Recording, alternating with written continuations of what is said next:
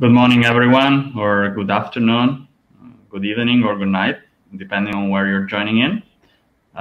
This is Maurizio de Pittà from the Basque Center of Applied Mathematics here in Bilbao, Spain.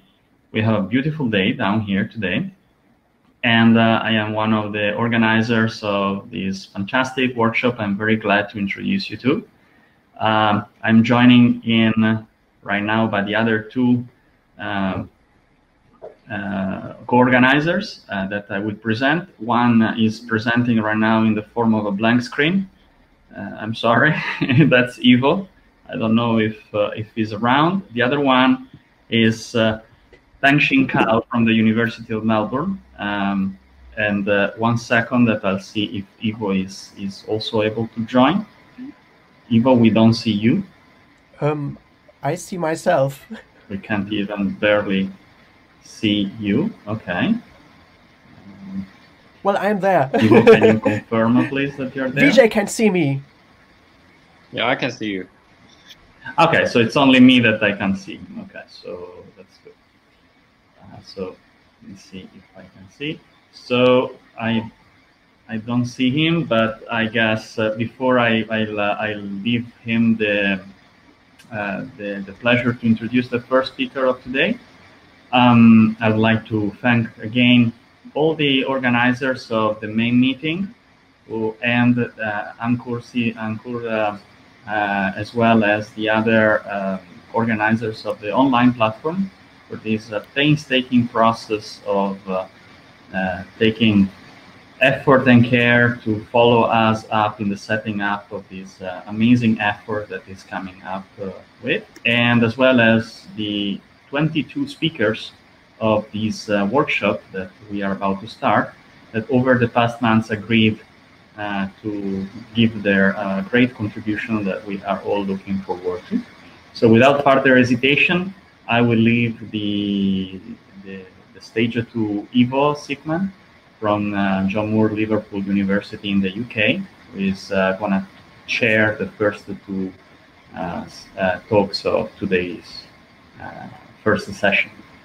Ivo, please go on. Good morning, everyone.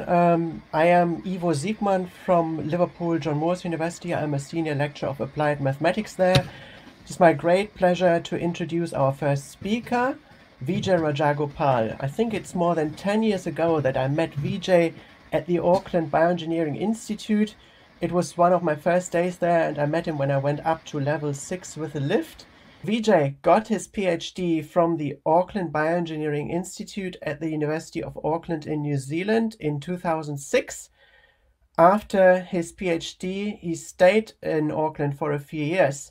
In this time, he won the Early Career Researcher Grant from the Royal Society in New Zealand. He then moved to Singapore as a research scientist in the Singapore MIT Alliance for Research and Technology, before joining the Department of Biomedical Engineering at the University of Melbourne in Australia in 2014. Currently, he's a senior lecturer there. So please join me in welcoming Vijay, and I look forward to his talk. Thank you very much, Ivo, for your kind introduction, and hello to everyone from my 4-year-old daughter's bedroom. This is not my bedroom. I want to thank, first of all, the organizers of this workshop, Pengxing, Maurizio, and Ivo, for inviting me to participate in this very interesting workshop. And I hope you enjoy my presentation today. So yes, my name is Vijay Rajagopal. I'm a senior lecturer and faculty member at the Department of Biomedical Engineering at the University of Melbourne. And today what I want to do is talk to you a little bit about the work we've been doing in studying calcium signaling in the heart and how structural remodeling of the heart affects calcium signaling. But because of the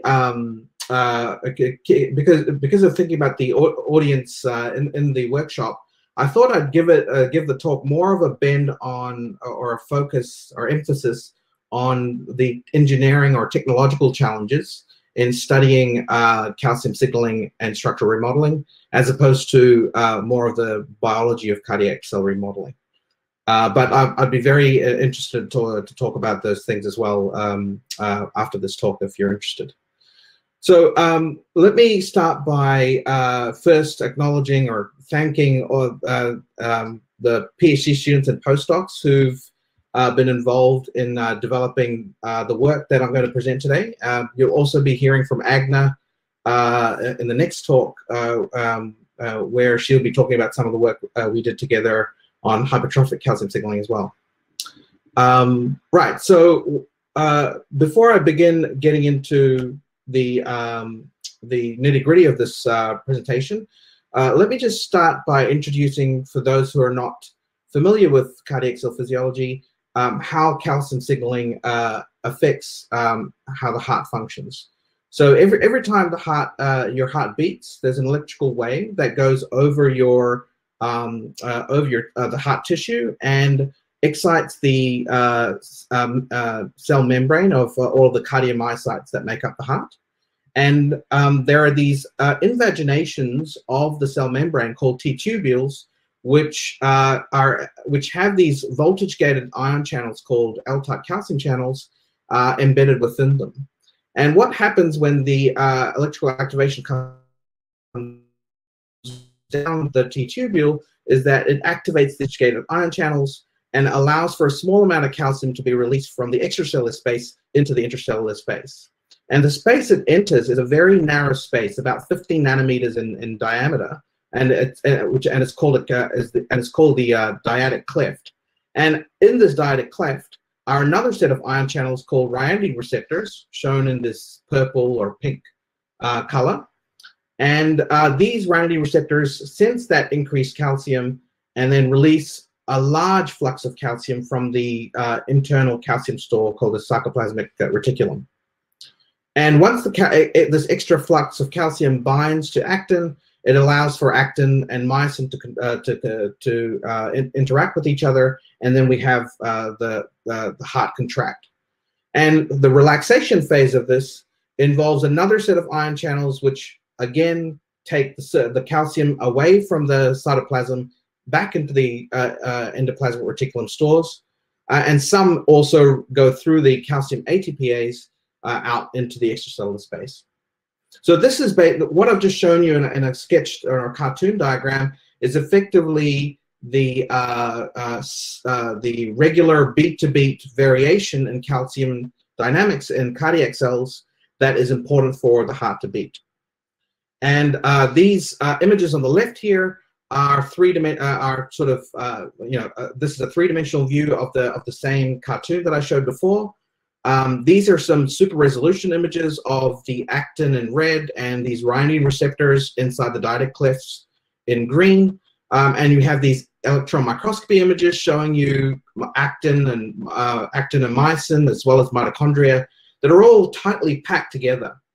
And what's important is that the spatial arrangement of those L-type channels, the ryanodine receptors, the calcium reuptake proteins, the spatial arrangement of all of these proteins is very important because without appropriate arrangement, what happens is that the synchronous activation of the heartbeat is lost. And what you may get are these very uncoordinated release of calcium that then may cause arrhythmias, so on and so forth. Now, underlying now the thing about the structural organization of these proteins is that in a healthy heart, it's reasonably robust. But in disease conditions like heart failure, these organizations start to lose their integrity. So on the right-hand image, you can see the top row is a low magnification and a high magnification view of those invaginations or T-tubules that I mentioned. And these are in control in the top row.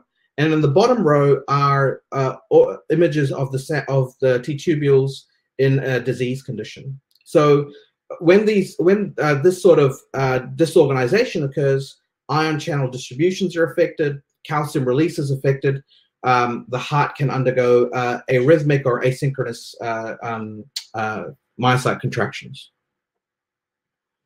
So we're really interested in understanding how sensitive the heart is to the structural remodeling of the cells, and how structural remodeling may actually feed to downstream effects on the heartbeat. Because what's important to understand is that calcium is not only involved in the beat-to-beat contraction and relaxation cycle. Calcium is also involved in remodeling processes within the heart. So it can actually have a sort of a vicious cycle when you have structural remodeling that affects calcium, which could then affect further remodeling of the heart. So in terms of our research, one of the big challenges in trying to understand how structural remodeling affects the heart is that the data sets that people work with are quite varied and of different resolutions and of different modalities. For instance, someone may look at an electron microscope image to visualize the organization of the structure of the subcellular architecture. But then when they're doing imaging of function, they'll use these calcium imaging techniques like confocal line scans, which are at a much higher or much lower resolution and much larger field of view. The other challenge is that when collecting these types of data, no single image has all of the information. So if you want to study what is the effect of some structural remodeling you're seeing in one cell, on one image, what effect it has on function, it's really hard to pin it down within the same cell. And so one of the things that we've been working on for the last few years is really to overcome this technological challenge with engineering solutions. What we've done is developed a computational modeling framework which allows us to integrate these different types of data, and it allows us to predict the integrated response of the cell when changes to the structure are implemented in the model. And our vision is that this sort of technique, this framework, as we extend it and make it have more bells and whistles, we'll be able to apply it for drug screening applications. For instance, when you see a response to a drug in a confocal image scan, what we would like to be able to do is show what may happen to the structure of the cell from that drug treatment. Or vice versa, if you see some image that you under a microscope of the response of the heart to some disease or some treatment, we would like to be able to predict what happens to the heart, what's happening functionally from those structural images. So, what I'm going to do for the remainder of this talk is just go over very briefly how we've set up this modeling framework so far and where we're headed. What I've listed out here are some of the aims, the major aims that we have, or goals that we have in developing this computational modeling framework. The first thing we want to be able to do is we want to be able to capture the variability in structure that you see in different microscope images. So just as I said that one single image can't have everything. When you take some images of heart cells under the microscope, they all have a variation in their structure, or not only across experimental groups, also within a tissue block as well. So we want to be able to build this variability into our modeling framework. A second thing we want to do is be able to plug and play different types of organization of key components of the calcium signaling process. So, for example, we want to see how calcium signaling may be affected when you change properties of the myofibrils, which are the contracting filaments in the heart, in the cardiac cell.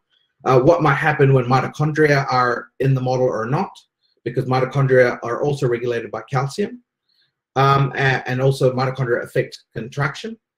And also, we want to be able to plug and play these different ion channels. Whether knocking, that way we can study what happens when you knock something in or out, or you could change the distribution to reflect a disease condition to see what effect that might have on the calcium signaling system. Finally, another design goal we have is to really do integrated simulations. We don't want to just focus on calcium signaling because in the end, the heart is a contracting organ. Its main function is to contract and to generate the heartbeat, and the mechanics plays as critical a role as calcium dynamics, and they both drive each other in a way. So we want to have an integrated simulation framework where you can study calcium dynamics, mechanics, and energetics within this cell structure.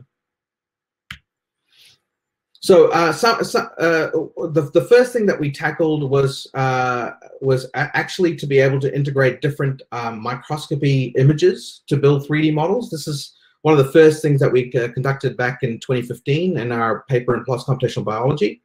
And we were one of the first people to show how you can take electron microscopy images at 35 or 30 nanometer resolution and fuse it with confocal images of calcium release proteins,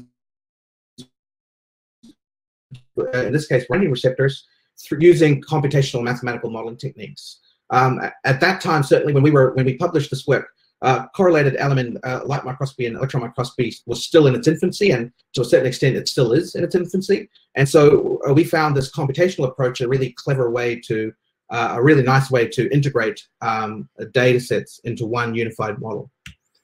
And the essence of this technique is really to look at the distribution of the ion channels of interest that release calcium with respect to other organelles that you will find in your other image modality. So here we've stained for ryanodine receptors in green and myofibrils in red. And then we extract the cloud of points representing the ryanodine receptors and then measure their spatial distribution with respect to each other and also with respect to key organelle components like Z disks and myofibrils.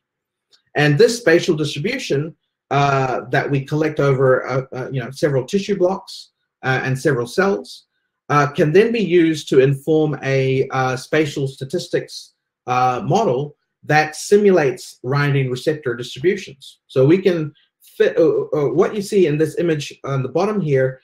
The red dots are basically simulated ryanodine receptor points on a electron tomogram that we've also collected. So the red dots are simulated synthetic ryanodine receptor points that reflect the anatomical positioning of ryanodine receptors that we've basically generated by fusing the two different data sets together. And once we have this integrated model, taking these two types of data together, we can then start to simulate calcium dynamics. So we've been doing a lot of different types of modeling, deterministic, deterministic approximation to the Markov two-state Markov models. That's something that Ivo and I collaborated with a long time ago. And also more recently, we've been also looking at stochastic modeling as well. And what we are able to show with these models is how sharp gradients in calcium dynamics are formed inside this highly heterogeneous distribution of cell components in cardiomyocytes. Now, so hopefully, if this is something of interest to people in the neuroscience community as well, I'd be very interested to talk to you about that. Because these techniques that we've developed are quite transferable to other biological cell systems as well. But we've come from a cardiomyocyte angle based on the background of our background motivation on where we started. So we have studied using this model how structural remodeling in disease conditions affects the calcium signaling But as I mentioned, I wanted to just focus more on the technical aspect of the engineering challenges today with you. So I wanted to just show you something else that we worked on in line with this developing this computational modeling framework. So recently there was a paper in eLife that showed how that showed a technique where you use astronomical image processing techniques to try to extract the distribution of these ryanine receptors from live microscopy data. If you think about the previous work that I'd shown, the work that I've shown you just before, we start with images of heart cell structure that are from fixed images. So these are cells that are not alive anymore. And then we simulate calcium dynamics and validate the model against some live confocal imaging. In this method, this new method that they presented, they wanted to extract the distribution of ryanine receptors straight out of live imaging data. So this sounded like a very useful and powerful approach that we wanted to use to then basically take live imaging and extract structural information directly. And what I'm going to show now is how we actually were able to use the model that we've already built as a validation tool to see how this method performs in extracting information about calcium signaling. So a few questions that we had when we looked at this paper is that if you're using when using astronomical image processing techniques, it may not be so so good an idea because you know, when you're dealing with astronomy, you're dealing with objects that are really, really far, you know, distances apart. But a cardiac cell, or indeed any cell, is a really crowded environment. So how good is this technique going to be? That's one of the questions that we have. And we also had the question that maybe when you change when there are changes to the distribution of ion channels or the number of them even, that may affect your estimation of the distribution of these proteins from live imaging data. So in order to do that, to do the study, we extended the model that I just presented before, and we built up a three-dimensional model of the cardiomyocyte. And we also then simulated, using the simulation itself, we created the synthetic confocal images of calcium signaling. So we basically have generated our own synthetic ground truth data with which we can test different scenarios and see how the calcium clean, this new algorithm performs. So here we're showing you images of how calcium clean works. It basically takes the fluorescence images that we've generated and then performs a bit of deconvolution effectively to then extract the what it thinks are the centroids of calcium release proteins. The green circles are actual positions from our model, and the circles, whether if they're blue, they represent where the calcium clean algorithm predicts the position to be, and if they're blue, then they're true positives. If it's red, then it's a false positive. So basically, the algorithm detected it incorrectly. And you can see that while the algorithm does predict quite well some of the positions of ryanine receptor clusters, but it doesn't do that great a job. We also wanted to show wanted to test what happens if you change the number of ryanine receptors, the density of the ryanine receptors, keep them far apart versus keep them really close by.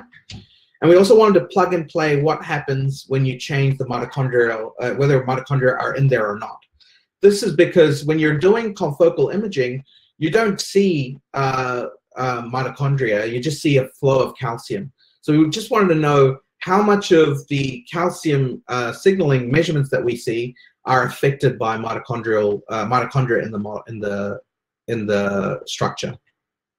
So this is now a cross-sectional view where the top row shows high-density ryanine receptors and low-density ryanine receptors. And the bottom versus the top row is that this top row, we've effectively said that the mitochondria are obstacles, and in the bottom row, mitochondria are not obstacles, so calcium can freely diffuse through it. Obviously, when you change the density of RYR clusters, it's going to affect the calcium that you see at any point in the cell. So in this right-hand view, this plot is just showing you that the calcium that's seen at the Z-disc is affected by RYR receptor distribution. We actually then tried to see how calcium clean, this new algorithm, performs in detecting RYR receptor clusters. And what's interesting is that it's the density of the RYR receptor clusters that really affects your precision to recall curve, not the presence of mitochondria. So the number of calcium release sites affects the accuracy and performance of this interesting new algorithm that's out there. So I won't you know, you can certainly read more about what we've done in terms of the analysis of this work in our paper in Frontiers in Physiology. But to summarize, what we learned from this work is that calcium clean, the calcium clean's performance is affected mostly by the RYR receptor cluster density. We showed that calcium clean could be used in our model when so we could basically incorporate this calcium clean data when low numbers of RYR release events are activated. So if we could just have a few sparks releasing, then that's a reasonable place where you can start to analyze, you can accurately pick up where calcium is being released from. And certainly this study, what it allowed us to do was to also test our ability to plug and play different structural components within the modeling framework. What we've also done is provide this modeling framework as a tool to benchmark not just calcium clean, but any other algorithms that may be out there for analyzing calcium signaling data. And again, if this is something of interest to people in the computational neuroscience community, please do get in touch with us. Sorry, Vijay, you have about 1 minute left. Great, almost done. So with that, I'll conclude by saying that what we've done so far is demonstrate with our techniques we've been able to integrate different data and accounting for the variability of the components and in the experimental data. We're able to do plug and play, and we've also you know, as we've shown you here, and we've got a few more papers out now where we show how we can simulate calcium dynamics in the cardiac cell. And in our ongoing work, we're wanting to extend what we've done so far to include bioenergetics and mechanics. We're also looking at making our data extraction process more easy by looking at using deep convolutional neural networks along the way as well. And of course, you're going to hear from Agne about some of the work that we've also done in cardiac hypertrophy and calcium signaling. So with that, I want to acknowledge all the students that have been involved in this project with us. And of course, my collaborators, Edmund Crampon, Eric Hansen in Australia, Lou Roderick in Belgium, and Christian Soller in Exeter. Thank you, and look forward to your questions. So we have time for just one question from the audience. So Martin Falke asked, so I will read the question in the interest of time. Vijay, you said your simulations were able to show the steep concentration gradients arising from calcium dynamics inside the components. Inside which components? Inside dyadic clefts or mitochondria? Around the border of mitochondria and around the dyadic clefts as well. That was a great question. Thanks. Okay, so there's one more question by Carlos Vivarios. I will ask this question, but then we have to move on to the next talk. Thanks for the talk. Regarding EM, chemical fixation can deform the cellular space. How much of this could impact the output of correlative microscopy? That's a great question as well. So yes, there are high pressure freezing techniques that we can use to extract more of this data. And that's certainly something that we're looking to do more and more in the future. There's a paper by a colleague of ours who's at the University of Freiburg. His name is Peter Cole. He's actually done some analysis on this, the effect of chemical fixation versus high pressure freezing on the structure of cells. That's worth reading. Thanks a lot, Vijay. I will now invite our next speaker on screen. Thanks, everyone. Bye-bye. So our next speaker is Agne Tilunaite. Agne got her first degree from the Kaunas Institute of Technology in Lithuania in 2012. She then moved to Nottingham for a master's program and got her PhD with Rüdiger Thul, who we will hear from on our second day of this workshop. After her PhD, Agne left the UK to work as a postdoc with Vijay Rajagopal, who we just heard from in Melbourne, and she then recently moved to Switzerland to work for the Interax Biotech AG as a systems biologist. I'm looking forward to Agnes' talk. Thank you for inviting me. And today I will be talking about inositol triphosphate receptors activity in cardiomyocytes. So even though I will be concentrating on cardiomyocytes, hopefully you will find similar terminology and similar calcium signaling pathways in other systems. So hopefully you will find something interesting here. So let's talk why should we care about cardiac behavior. So in normal years, not 2020, leading causes in death in Australia and in other countries are usually heart-related. So on top of is ischemic heart diseases, which was leading causes of death in 2008, 12, 2017. Then we have diabetes, heart failure, and cardiac arrhythmia. Furthermore, Australia government spends quite a lot of money on cardiovascular diseases as well. Again, that's based on earlier years, and 2020 may be slightly different.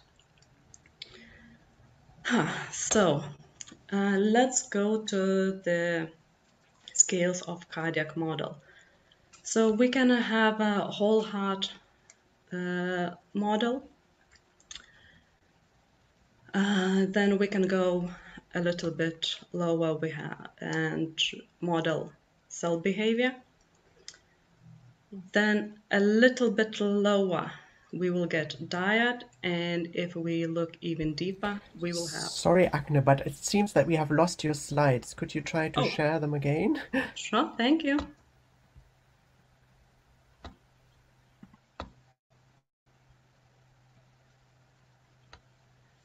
Is it okay?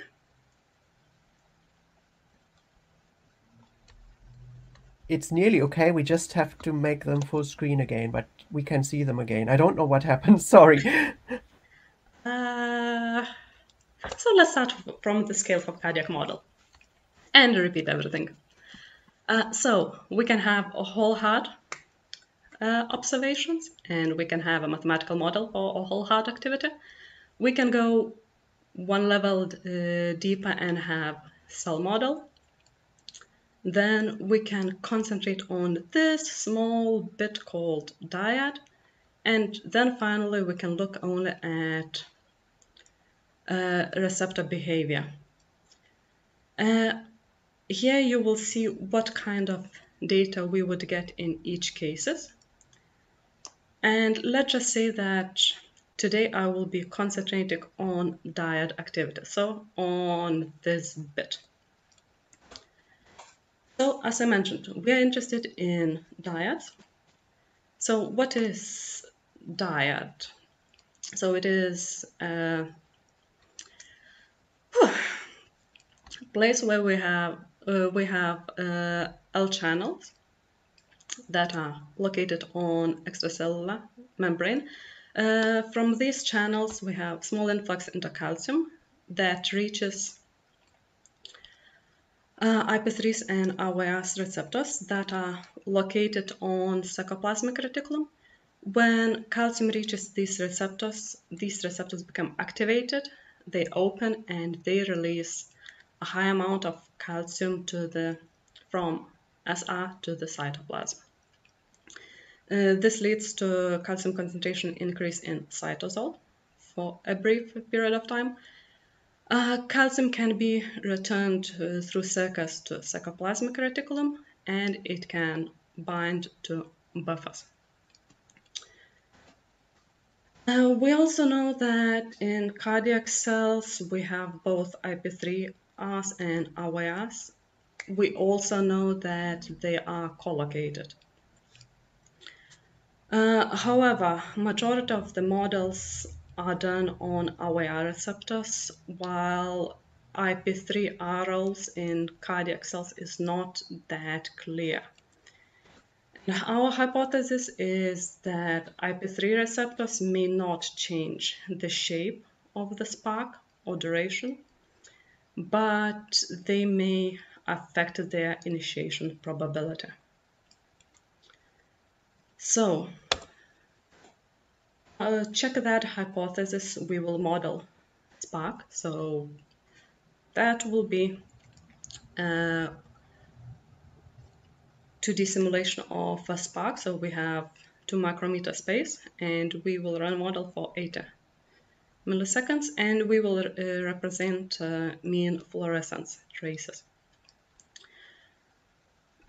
Furthermore, we will tune our model using line scan data, and we will try to answer, sorry for that, we will try to answer how spark changes under different number of IP3 receptors. Then we'll briefly show results how number of sparks under different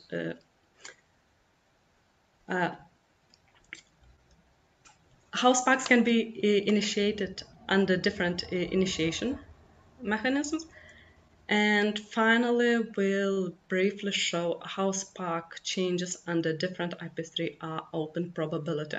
The last part is important because we may have different isoforms of IP3s in cardiac cells. And IP3 1 and 2 types will have different open probability. So let's start from mathematical model. As mentioned before, we will have our dyad. In our model, we will be interested in junctional SR, network SR. We will have release flux through the channels from junctional SR to cytosol. Then calcium can be returned through circa pumps from cytosol to network SR. And network SR can refill calcium to JSI using J-refill fluxes. Also, we will have combined buffer fluxes. Notice that we won't have any flux from LCC channels, mostly because we want to have conserved calcium quantity in our system, and we will be initiating our sparks by opening our receptors. So here you can see the main equations of each compartment. We will use the deterministic model, traditional ones, and since it is a spatial model, here a quick introduction of our spatial settings. So as I mentioned, our simulation is 2 micrometers long. In the middle, we will have located junctional SR and channels that are inside. This part is 0.2 micrometers. And then we have IP3s and IWAS receptors located in this part. IWAS will be always fixed, while IP3s we will have different numbers. Both OARs and IP3s open and close stochastically. So since both receptors are opening stochastically, we will introduce OAR open and IP3 open numbers that will be calculated stochastically. OAR behavior will be calculated using Canal et al. Work. IP3R receptors will be calculated using Pengxing's simplified model. And these parameters will be put to G release flux, and they will go to deterministic equations. So let's go to the results. As I mentioned, we will start from simulations with different numbers of IP3s. So we tried having 0 IP3s, 5 IP3s, 10, and 20. And here you can see mean trace of fluorescence. We also put calcium concentration in GSR, number of open IP3Rs, nothing here because we don't have IP3 receptors, and we have number of opened OARs. And as you can see, it doesn't matter if we have 0, 5, 10, or 20 receptors, shape of spark remains the same. So number of IP3s doesn't affect spark shape so far.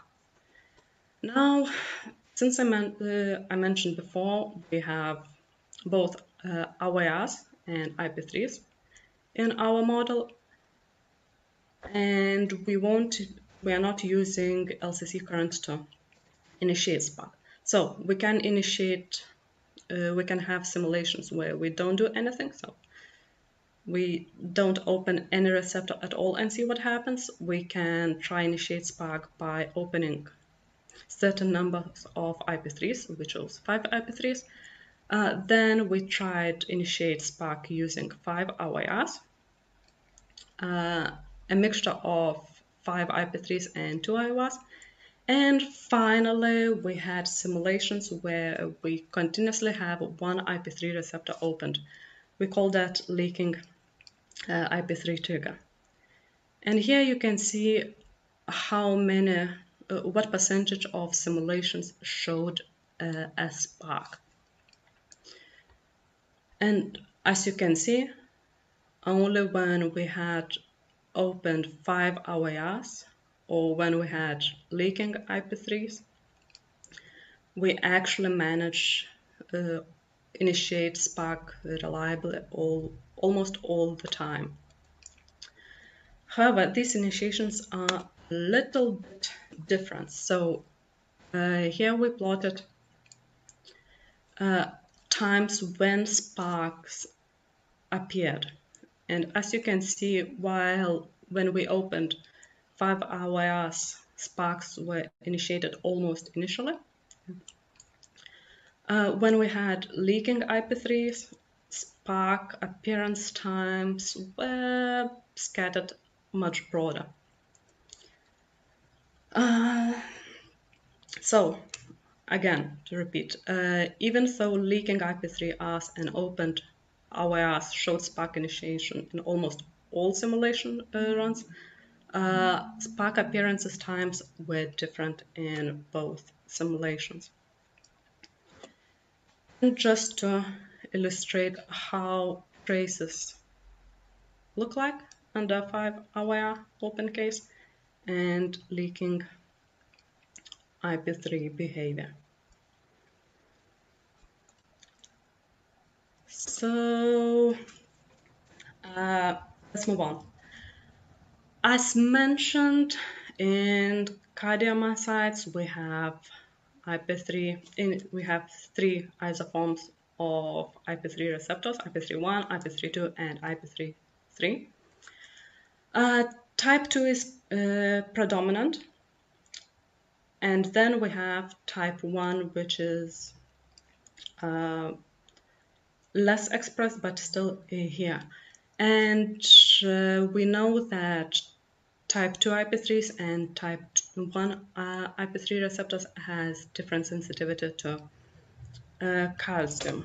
So we had the open curve for type 1 based on Pengxing's model. However, we didn't have precise data to tune type 2 P open probability. However, we knew calcium range in which type 2 receptors were opened. So what we did was we took type 1 curve and we shifted to calcium ranges that is specific for type 2 receptors. And then we repeated all simulations. Here you can see our results. So we also had 5, 10, and 20 IP3s. And here it will be simulations with type 2 receptors. As you can see, even though spark shape doesn't change much between 5 and 10 IP3Rs, when we have 20 IP3s, we can have slightly longer duration of the spark. And as you can see, we have much more opened IP3 receptors as well. So to sum up, shifted calcium sensitivity curve can slightly increase spark duration. But what about amplitude? We looked at amplitudes and it doesn't look like number of IP3s affected amplitude that much, while duration, as it could have been seen from previous figures, they can slightly increase. So, a quick summary. Our hypothesis was that IP3 receptors may not change the shape or duration of the spark, but they can affect their initiation probability. And our analysis suggests that, yes, indeed, there are situations when IP3Rs may not affect the shape of the spark, but IP3s will definitely affect spark initiations. So we saw that briefly open IP3s may not be sufficient to trigger spark. However, if we have leaking IP3s, then we can have sufficient amount of calcium to travel from IP3s to OS to synthesize neighboring OS, which leads to spark trigger. And why this analysis may be important or interesting? It's because in disease conditions, we have dyads that can be uncoupled from electrical activations. And I would like to acknowledge all the people who worked in this work. So Vijay, my supervisor, another supervisor, Edmund Crampin, postdoc David Ladd, PhD student Hilary Hunt, and we also got data from Lou Roderick and Christian Sola, and the work was supported by Australian government. Thank you for the listening, and any questions? Thank you very much, Agne. That was a really nice talk. I don't see any questions from the audience at the moment. I can ask a question. You want to ask a question? Okay. Hi, Agne. Nice to meet you. Maurizio here talking. A question regarding the fact of the disposition of these receptors as clusters. So what is the effect of the clustering component in the shaping of both amplitude and duration of these events? Sorry, can you repeat the question? Are you interested in the number of receptors in the cluster, or that the thing is that they are close by and how that affects? It could be that we have lost Maurizio. So the problem is Maurizio is maybe having connection issues. So I think the question was about how the numbers of clusters influence the shape of the sparks. So it's more like if we have more calcium, so which can happen when we have more receptors or they're close to each other and influence each other, we can have slightly different shape. So it can be longer because they will keep longer open for a longer time. And since if we have much more calcium, it can diffuse a little bit further away, and that will also leads to us observing a broader spark. So I have a question as well, actually. So when you think about what this means functionally, so one challenge that we have in calcium signaling is that actually many signals have to be transmitted using the same calcium in a way. So we have, for example, the heartbeat that has to be regulated by the ryanodine receptors in the heart cells, but at the same time, the heart cell also has to do a lot of other things, for example, transcribing genes. Is there a role that IP3 receptors might play there by shaping the spark shape? We are really interested in that, and that's why we're trying to create a model. But at the moment, without connecting all elements that influence these systems, I don't think I would be able to answer precisely. Yeah, okay. But so what would you need to do to be able to achieve that? So what is in a way missing from the model? So at the moment we looked only at one spark and only brief ones, and if it is hard behavior, it would be much longer simulations and see how sparks are initiated repeatedly. Also, we haven't used LCC current, we just triggered sparks in other ways, so that's another thing that may be added. And I'm pretty sure I can find a much fuller list, but I may go over time. Well, actually, you were really good at sticking to time. Yes. So you were absolutely perfect. Yeah. So if there are no, that was no dig at Vijay, not at all. I mean, Vijay was the first speaker, and he had a really tough job because I gave him a really long introduction, and we had a lot of technical problems, and I didn't want to insult Vijay at all.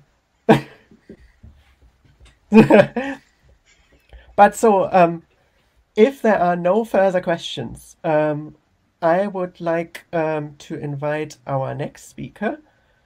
It is now my great pleasure to introduce our next speaker. Our next talk will be by Alexey Semyanov. Alexey Semyanov got his PhD actually in Pushchino. And Pushchino is a place that I had a pleasure as well to visit as a PhD student. So that was a nice surprise. At the moment, Alexey Semyanov is a professor at the University of Nizhny Novgorod. Before he went, for example, to UCL to University College London for postdocs. And he is also an honorary doctor there. It is my great pleasure to introduce his talk. He will talk about the spatiotemporal properties of calcium activity in single astrocytes and astrocytic networks. Hello, everyone. It's a great pleasure and nice to be invited to this very interesting meeting. It's very new for me, to present my stuff in such a way. And In fact, there are some changes in my career, so I'm no longer a professor at the University of Nizhny Novgorod. I recently moved to Moscow and now representative of Institute of Bioorganic Chemistry in Moscow. But my title is also changed. So you've seen this title advertised: Spatiotemporal Properties of Calcium Activity in single astrocyte and astrocytic networks. But since I realized that there will be another talk from my colleague Alexey Brazhe, who will present after me, so we decided that he will talk about astrocytic networks, and basically I shortened this talk and I will give you more details about calcium activity in single astrocytes. And before that, I would like to give you a very general introduction to astrocyte physiology, because this meeting about calcium activity in general, and this calcium activity important for all different kind of cells. And I would like to talk about why astrocytes, say a few words actually, why the astrocytes is so important. For a long time, we considered brain as a large neuronal network and tried to link all the activity and all the functions of the brain to neuronal plasticity, changes in neurons, etc. And the wiring of the brain. Therefore, we have several international programs of neuronal connectomes, etc. But in the last 3-4 decades, the new understanding of the brain functions start to emerge, and this includes all different other elements of the brain and other cells. For example, astrocytes also form a network in the brain. They connected to each other through gap junctions. They have some kind of activity in form of, for example, calcium signaling. They also have signaling from by release of glia transmitters, etc. And these astrocytes, for example, in human brain outnumber neurons. 1.3 or 1.4 astrocytes per neuron can be basically detected. And what I would like to start with, I'd like to show you that neurons and astrocytes also interact at very different levels. A few images from the review which we're preparing now with Christian Hanneberger and Amit Agrawal, who is also talking at this meeting. And this is interaction pretty much known. This is so-called tripartite synapse. When neuron release neurotransmitter to synaptic cleft, and this neurotransmitter not only activating postsynaptic receptors, but also can reach astrocytic processes and receptors on them, triggering calcium response in this process. And this calcium response can produce release of other signals like glia transmitters, which modulate synaptic transmission and synaptic plasticity.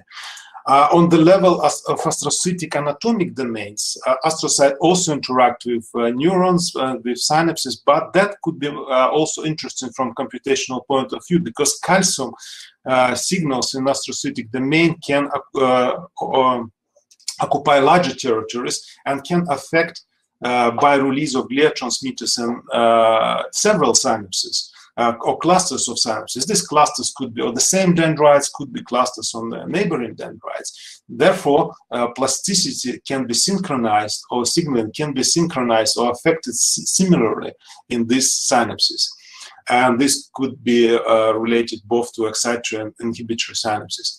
When we go to the level of network interaction, when neuronal network interact with astrocytic network, it becomes even more interesting, because calcium activity can occupy larger territories within astrocytic network, astrocytic syncytium, and can affect not only clusters of synapses, but also can affect several neurons, therefore changing their properties, their excitability, etc. So I call this guiding template, because this guides electrical activity within neuronal network. In this guiding template can be linked to calcium activity in astrocyte. And astrocyte affect neurons, but neurons also can affect astrocyte, because neuronal activity can trigger or modulate calcium responses in astrocytic network. And this is also quite interesting sort of feedback, because then we can imagine that different levels of neuronal activity can summon different guiding templates, different patterns of calcium activity in astrocytes. Therefore, taking all this potential computational role of astrocytic networks and neuroglia interactions, it is very important to look at the mechanism by which calcium activity is generated, propagates, and etc. in astrocytes at the level of individual cells, at the level of astrocytic networks.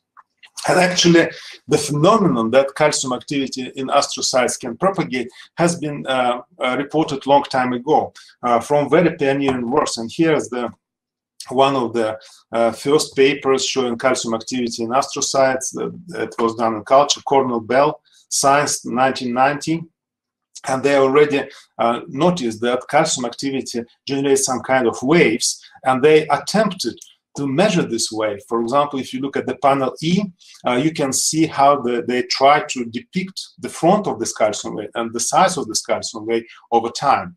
However, there was no particular quantification presented at this time, the measurements. And later on, again, the same group of people, the first author was Young, they reported in 1998, they used a method which was used for thermal waves. So many actually methods for image analysis coming from physics or from astronomy or from other fields maybe related to physical phenomenon larger than to the calcium activity. And at that time, they suggested the method how they can detect individual spatiotemporal calcium events. And they found that most of calcium events are very small, but some events getting larger. And then they looked at the distribution of these events and discovered fairly interesting phenomenon. So what you can see here, this is a probability of finding of event of particular size. And this is, not the double logarithmic scale here. And when you see double logarithmic scale distribution become linear, it might suggest that this is Power law. And the Power law distributions, it's a very interesting distribution, and it's characteristic for such things like scale-free systems. It might be related to such physical phenomena as self-organized criticality, and also can be related to the certain information content of this calcium activity.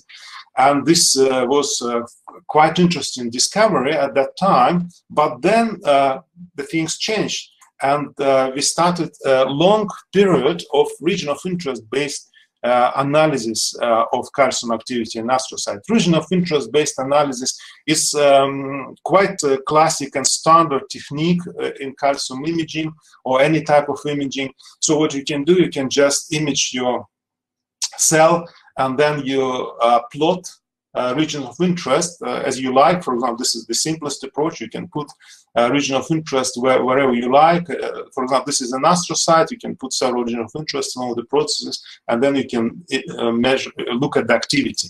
And even with this technique, you can see that calcium activity is different in different parts of astrocytes, independently starts, propagates, etc. This method evolved over time, and here I would like to briefly only show, because this work maybe Amit Agrawal will talk about this in greater detail, but this approach evolved and became smart ROI approach. So basically analysis, it's before setting the ROIs and finding places where the calcium activity generated in astrocyte, the overall activity is analyzed, and this region is called microdomains, and these microdomains can be defined, and activity can be analyzed over time in these microdomains.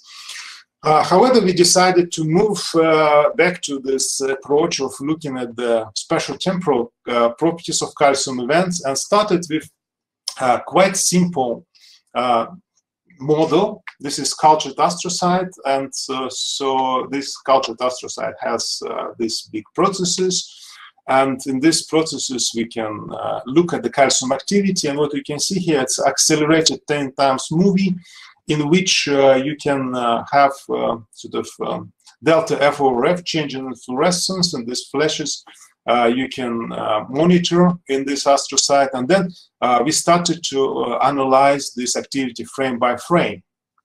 And so in this frame-by-frame analysis, we detect individual calcium events. And these individual calcium events can be monitored in each frame until they exist. And then we set the threshold. And after we set the threshold, we can outline the territory of this event. We can count the number of frames the event existed, so therefore we can get duration of the event, and we can even reconstruct these events in three-dimensional space, x, y, and time. So in this individual event, you can appreciate how it evolves in space and time. And then we can get maximal projection, and this maximal projection corresponds to the size of this calcium event. And then we look at the events, individual events, and we find events of different sizes, durations. And on this slide, you can basically see events. Some events are very small, some events larger, other events very large, and they last longer, they can propagate within the cell, and these events also start all over the place and in different processes. And then we looked at the distribution of event sizes, maximal projection of these events, and we looked at the distribution of event duration, so we can measure both of these parameters. And again, we discovered that they follow the power law, the same like in Young and Coulter's paper. And this was pretty interesting because, again, this is related to many different interesting phenomena. Of course, both of these works, Young and our work, were done in cultured astrocytes. But cultured astrocytes, as we all know, develop very peculiar properties. They might not necessarily follow the same properties as astrocytes which developed in vivo. And to look what happens in astrocytes when they develop in a proper way, with all neuronal environment and in 3D, we started to do the same experiment in experiments in slices, and later on what we do right now in vivo. So I show you first the results obtained in hippocampal slice. So we got hold of a mouse in which calcium sensor GCAMP2 was expressed in astrocyte-specific manner, and then we again performed this analysis. This is calcium imaging, and you can see accelerated movie where you see the flashes of delta F over F, changes in calcium fluorescence. Then we performed analysis. We detected individual calcium events, and we found that they also come in different sizes, and the probability of smaller calcium events much higher than larger calcium events, and they follow also power law distribution. And here comes a summary of this part of my talk. We discovered that calcium activity in astrocyte, if you look at the spatiotemporal properties of calcium events, follows power law distribution. That means that although there are many small calcium events present in the astrocytic domain, larger calcium events, which are very infrequent, but they carry most of the calcium. This is power law is a so-called heavy tail distribution. And what I don't have time to show you, we performed experiments when we stimulated astrocytes. We stimulated neurons, we applied agonists of metabotropic receptors on astrocytes, and what we discovered that actually all those stimulations which previously thought to trigger new calcium events on astrocyte actually affect their properties, they affect their sizes. And what we see as a result, we see the change in the slope of power law distribution. And this suggests that when we stimulate neurons, we change the size, and the size of calcium events in astrocyte increases. And this might also change the properties of the calcium activity pattern, which is very important for interaction with neuronal network, as I started with in my introduction. And this was like already some time ago. This is published work. And after our publication, there was several very interesting papers published which analyzed the spatiotemporal properties of calcium activity. And here is the slide showing you 30 years of spatiotemporal calcium event analysis in astrocytes, starting with pioneering works of Cornell Bell, Young, and then later on in 2015, 2016, there was very interesting 2 papers from laboratory of Yuji Ikigaya from Tokyo University, when they first applied this kind of analysis not for individual calcium events, but to pattern of calcium events within astrocytic domains. So they reconstructed the whole activity in astrocytes within the anatomic domain, and they looked frame by frame how this pattern changes. And later on, 2019 was quite a big progress in this methods of analysis with appearance of software, astrocyte quantify analysis software known as Aqua, which offers way of detecting calcium events, also looking at the propagation path, direction, speed of propagation, etc. So we start to get more parameters from this calcium activity. And of course, we also continuing our research, and what we next question which we asked was how this calcium activity actually starts. So we looked at individual events, but what happens with the starting points, what determines their initiations. And here you can see another video at this slide, and this video shows you the calcium activity in individual astrocyte. This is accelerated, of course, moving many times, and then you in the next movies next to it you can see initiation points. So I will start it again. So on the left side you see calcium events, delta F or F. On the right side you see spots of initiations. So and then we wanted to see how these initiation points related to particular anatomical properties of astrocyte. And it's very difficult to sort of get anatomical properties of astrocytic leaflets if you do if you do optical imaging.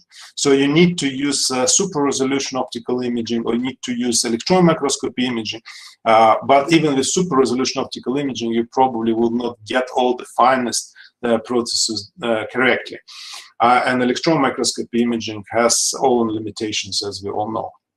So basically, we had to find a way around how to make the profile of astrocyte and how to sort of quantify anatomical properties of astrocyte.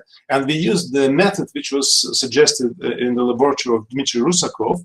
And the idea of this method is that if you can look at the the volume fraction of astrocytic processes, the volume which they occupy in the space, and then you can, for example, measure the fluorescence of soma, and this soma we assume that occupies 100% of volume fraction, and then if you make a ratio of fluorescence of all these processes within astrocytic domain to the fluorescence of soma, you will get percentage of volume which this process occupy.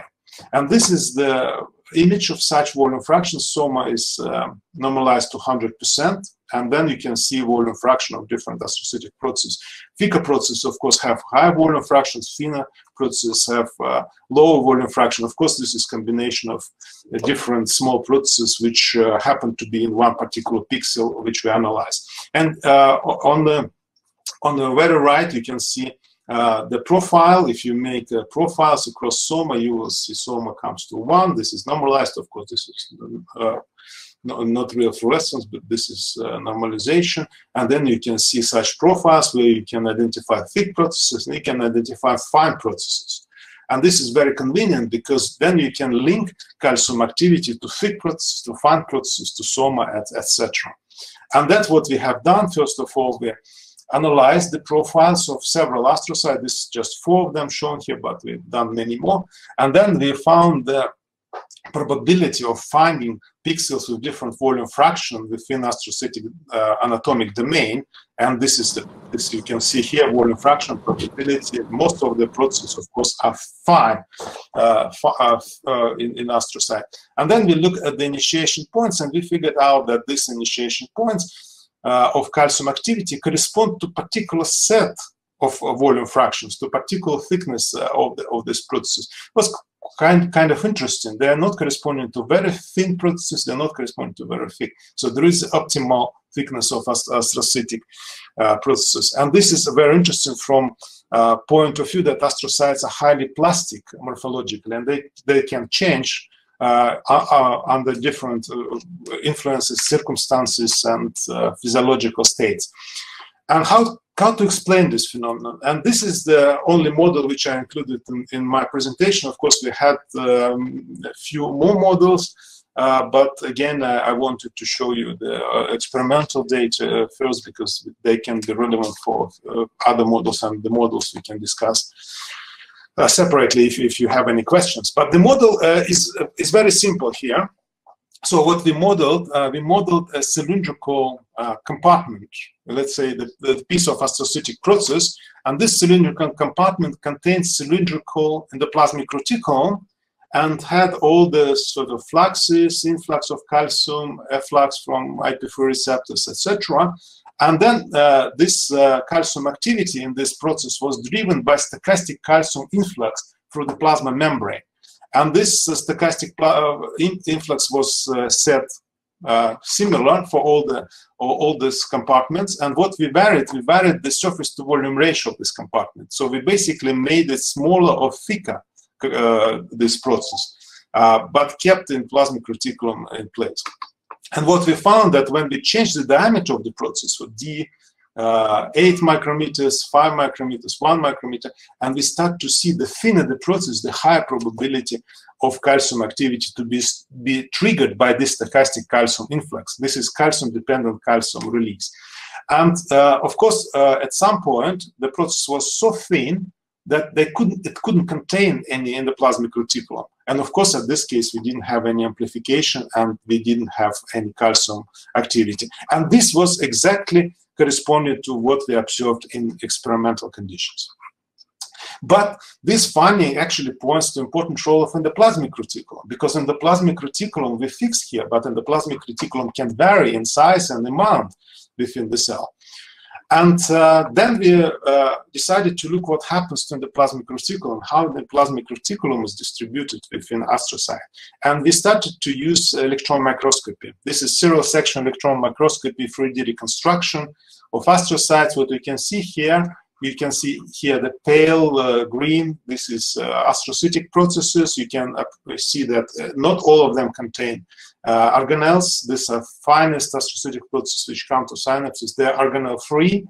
And also, you see thick organelles, so-called branches. And in these branches, we can see mitochondria, we can see endoplasmic reticulum. I'm not going to stop on mitochondria here. This is a subject which you probably better hear from Amit Agrawal, who's giving a talk here at this meeting. But we decided to look at the plasmic reticulum, which is involved in the calcium dynamics and can trigger calcium release and calcium amplification of calcium signals. And what you can see here, this endoplasmic reticulum is stained in blue and in red. When the calcium reticulum is stained in blue, it corresponds to surface to volume ratio of calcium endoplasmic reticulum smaller, and if it's in red, it's higher surface to volume ratio. And surface here is the surface endoplasmic reticulum, and volume is volume of cytoplasm. So basically, it's kind of inverted surface to volume ratio. So we wanted to see how much surface of endoplasmic reticulum facing cytoplasm in particular compartment of astrocyte. And then we looked at the distribution of these points, and we found 3-peak distribution, blue peak, red peak, and sort of violet peak. You can see here they're also painted the same way. The blue peak, it corresponds to this kind of cisterna of endoplasmic reticulum, which not connected basically to all the network of the endoplasmic reticulum. The violet is a main sort of cisterna which forming these pipelines, and the red one is the most interesting. These are what we call tangles of endoplasmic reticulum. And these tangles, if you can appreciate, they're located in some places where it looks like the branching points happen. And so we decided to see if these tangles indeed related to branching points, And then we traced astrocytic processes, that we traced the branches, and then we look at the distribution of endoplasmic reticulum and volume fraction of endoplasmic reticulum within astrocytic process. And we found quite interesting phenomena. We found that endoplasmic reticulum peaks, increases just near the branching point. And this is the distance to branching point is 0. Negative, it's like before branching point, positive after branching point. This is away from the soma. And we see that at the branching point, the plasmic reticulum increases, and the distal branch that is start to decrease. So there is a certain distribution which might regulate calcium dynamics. Sorry, and then, Alexey, I would just like to say you have about 2 minutes left. Okay, then I will accelerate and quickly show the calcium imaging that will terminate my talk. So this is calcium imaging, and then we look how this calcium imaging basically and how this calcium events basically link to distribution of endoplasmic reticulum. So this is reconstruction. This on the left side you see a video. Then is 3D reconstruction and space and time of calcium events. And then we looked at the mean projection of calcium events into anatomical structure. And we looked at the projection of these calcium events, how they associated with a branching point of the astrocyte.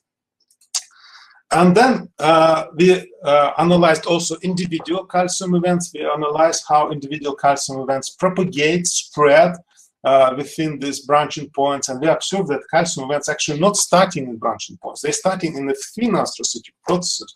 And then they move to this branching point, and in this branching point, they ignite calcium response. And when the calcium response moves to branching point, we can see very bright flash of calcium activity. So this branching point indeed shows that the endoplasmic reticulum may be increased there. We also looked at the rise in decay rates of calcium activity. Here you can see again video frames where we show the first derivative of delta F over F. The red is the rise of the calcium activity, and blue is decay of calcium activity. And again, we see faster rise and faster decay of calcium events within these branching points. And here is the maximum projection of this calcium events, the rates of rise and decay, and they pretty nicely correspond to branching points. Also, not all branching points actually light up, so there might be some different types of branching points. And with this, I would like to conclude my talk, and I would like to deliver 3 messages, take-home messages. First, that neuronal activity modulates spontaneous calcium events in astrocytes in a way that it changes their properties. Of course, neuronal activity can trigger calcium events in astrocyte, but existing calcium events in astrocyte may be modulated, and their sizes and durations can change upon activation of neurons. Probability of calcium events initiation linked to the astrocytic morphology, and it's higher in the processes, higher surface to volume ratio. And in the plasmic reticulum forms tangles in branching points of astrocytic processes, and these tangles involved in amplification of calcium signals, and maybe to some extent can be linked to so-called calcium microdomains, which measured with smart ROI approach. And on this, I would like to thank people who currently working in my lab. Some of them participated in this data which I presented here, and collaborators from University of Nizhny Novgorod, former lab members, and thank you for your attention.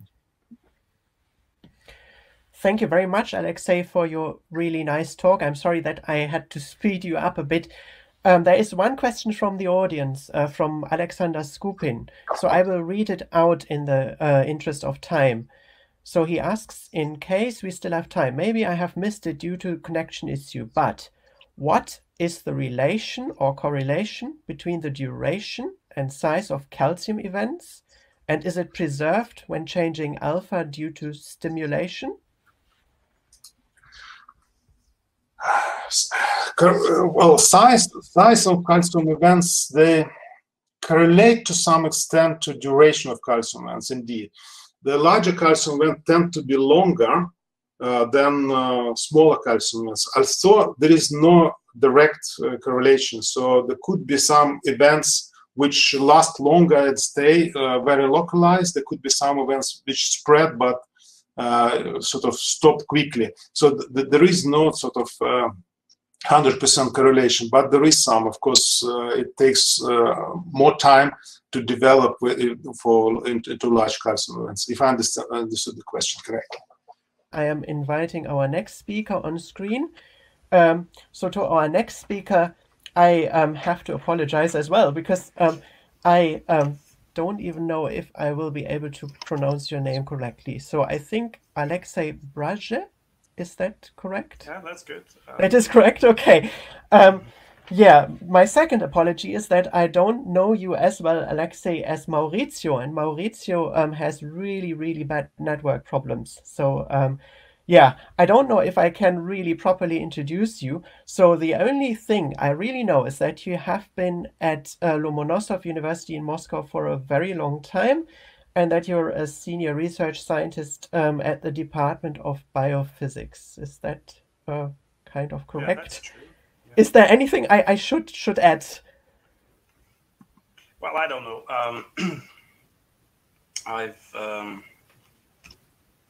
graduated. I defended my PhD thesis from Moscow State University in 2006, and I also worked as a postdoc in then Technical University of Denmark with Erik Mosekilde and at University of Copenhagen with Martin Lauritzen. Okay. All right. So, and now I'm working both at Moscow State University and Institute for Bioorganic Chemistry. Okay. So what I think we now need to do, just start sharing your screen. So we will stay with astrocytes, and in a way, as I understand, your talk will be a continuation of the previous talk by Alexey in some sense. So I'm looking forward to your talk on patterns of astrocytic calcium activity. Yeah, in fact, yes, it is continuation of the talk.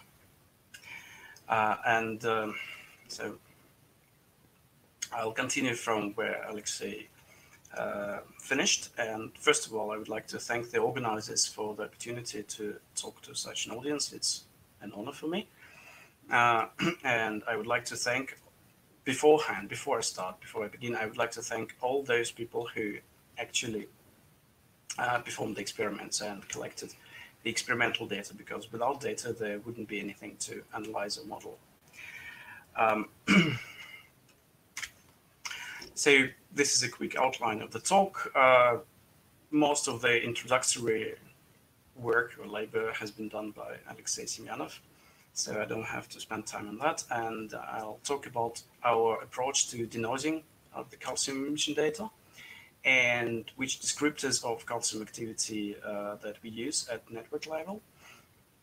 I'll show a brief example of the kind of data we collect from awake behaving animals. And if I have time, I'll continue with our morphology-based model of calcium activity.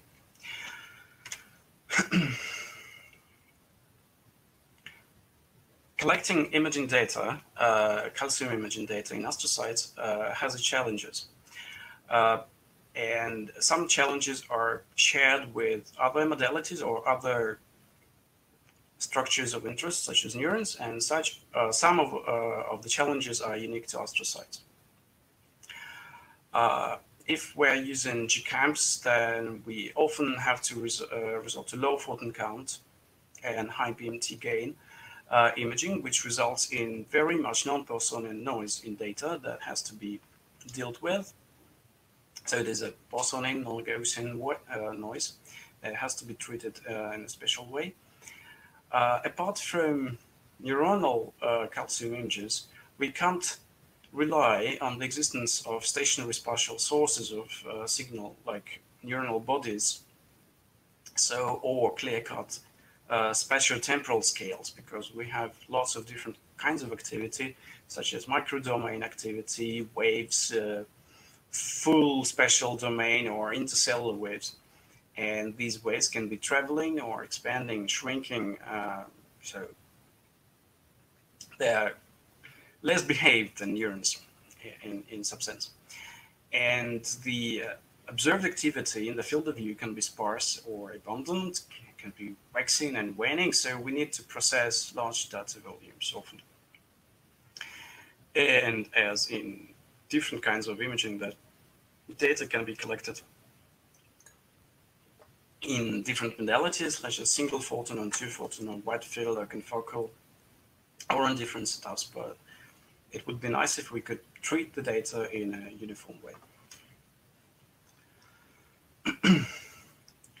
So let me begin with our approach to pre-processing and denoising. So now routinely what we do first is that we try to convert all the data from PMT counts to photon counts. So we try to find the parameters of PMT gain and offset, or effective PMT gain and offset. And it's important to do because, for instance, if we want to measure delta F over F, or background fluorescence level, and it doesn't make sense if the PMT offset is a few thousand, because we then have to divide by a very large number, which doesn't make sense. So we want to find out what is the expected photon count or the modeled photon count. And here I would like to present an example of our denoising results. So to the right, you see, yes, you can see my mouse pointer. So this is an example of single astrocyte imaged, and it is GCamp. And you see the 5-frame average of the astrocyte. So it's not even a single frame, and you can see it's quite noisy. And to the right, you see a single denoised image, so which looks prettier. And below that, you can see the time traces or time signals from the two ROIs, red and blue. And so you see the raw or unprocessed data from the ROI and denoised. It is still a bit noisy, but it is much better than the raw. And then we can show that the actual distribution, the statistics of the expected photon counts is not very much affected by denoising, because if we compare the fluorescence values between the average raw frame and average denoised frame, they are practically identical. But just to show you how wide the distribution can be, with a very long tail, if we analyze the raw data, and we make it substantially more Gaussian when we denoise the data. And actually, we not only make it Gaussian, we reduce the noise. And here are a few examples so that it works in different modalities. Again, to the left is the raw image data, and to the right is the processed denoised data. And this one is OGB and sulforodamine 101 in vivo in cortex. Here, it's not a very hard task to denoise these data because it's due to the usage of synthetic dyes. You have a high photon counts, and the noise looks approximately Gaussian, so it's okay to work with, and to produce nice denoised results. But it changes substantially if we switch to confocal GCamp data that we image in that has been imaged in Alexey Semyanov's lab. Here it uses two color channels. The red one is autofluorescence and helps to guide to overall anatomy, morphology of the slice. So it's a hippocampal CA1 slice, and what you see here is the band of pyramidal neurons. And in green is GCamp, and you can see that in noisy raw images, you don't see the morphology as to frame per frame, but of course you do see calcium events. And to the right, you can see both the morphology of the astrocytes, or at least those astrocytes that have been contagious by the virus. So it's an AAV injection. It also works in 2 p.m. settings, like here it's in vivo, and it's being imaged on an awake mouse in cortex. And here you see nice interaction between astrocytic calcium activity and vessel diameter changes. And you can see bright green stripes along the vessel borders, which correspond to astrocytic end feed, of course. So the denoising seems to work. We also have tested in synthetic or toy data, which we tried to make hard to work with, like this one. So to the left, you can see ground truth or synthesized data, which has stationary structure and a moving object which changes its shape and size. So we have both spatial and temporal changes, or temporal dynamics, in the video. In the middle is the corrupted noisy input that is passed to the algorithm. And what we use here is a model of Poisson noise created by the detector. And to the right is the denoised data. Obviously, it's not perfect because there is not so much information in the noisy input, but still you can see the general outline of the stationary structures and the moving object. And what is nice about this toy data that it doesn't rely on some clearly defined spatial scales or stationary input sources. It would be nice also to have toy data that is more linked to astrocytic morphology, and we also do that to test our denoising algorithm. Here we use the time-averaged projection of real data and add artificially events of different sizes and activities to the data, and then corrupt it with noise and look at the denoised result. So what you can see here is that both small-scale hotspots or microdomains or larger activated areas are picked up by the denoised algorithm. To conclude here is that this algorithm can be used as a pre-processing tool before any further analysis, like for instance, before Aqua or before other kinds of analysis. I won't show Aqua results here. What I will show is a slightly different approach to looking at the activity at the network level. So again, this is the ex vivo. This is acute hippocampal slice in CA1 region, and it's both autofluorescence and GCAMP. And on the top, in the top, you can see the band of pyramidal cell layer and astrocytes. And here are just a few examples of the raw fluorescence signal of the GCAMP and the denoised. So you can see morphology and everything. This is the video with this. So which shows the positive sides of the denoising algorithm that we use. Now let's have a look at the calcium activity that we see in this data.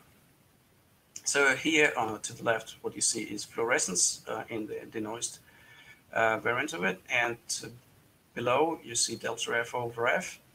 And what is tracked over time here is, so to speak, a distribution of all the delta F over F values in the whole frame over time. So this is the median and the 5 to 95 percentiles and interquartile range.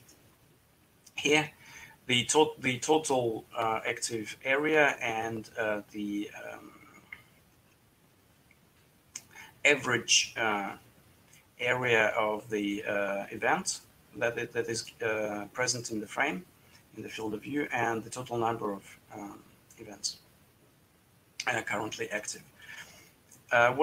And the contours to the left are the 10, 15, and 25% change in delta F over F. What you see here primarily is that the activity level, at the population level, is more linked to the large individual events, like these two, and the overall number of active events of different sizes doesn't change that much. And you can see that actually you can observe different astrocytic domains activating, and quite rarely, but still even in this setting, this ex vivo, you can see occasional transmission of the calcium wave from astrocytic domain to astrocytic domain. This is the same data set, but converted from video to time projection.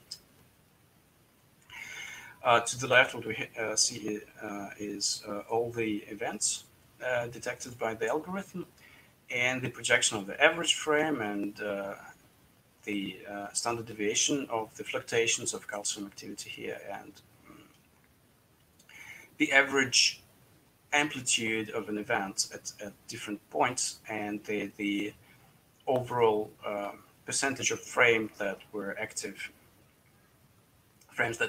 What you see here is that there are quite distinct hotspots of activity that are activated, and the brightest points are soma and large branch regions, because if they activate, they lead to very strong delta F over F signal. But as we will see later, the most of events actually originate from periphery of the spatial domains. And we can see that the overall population level activity changes over time. It fluctuates, but these fluctuations are mostly governed by single large events, not the increase, not so much an increase in number of events, but the occurrence of large events that cover the whole astrocytic domains or several domains, which can be seen here. So here is the maximum or statistics of single event areas visible in the field of view at different times, and the overall number of active pixels and number of active events in the frame.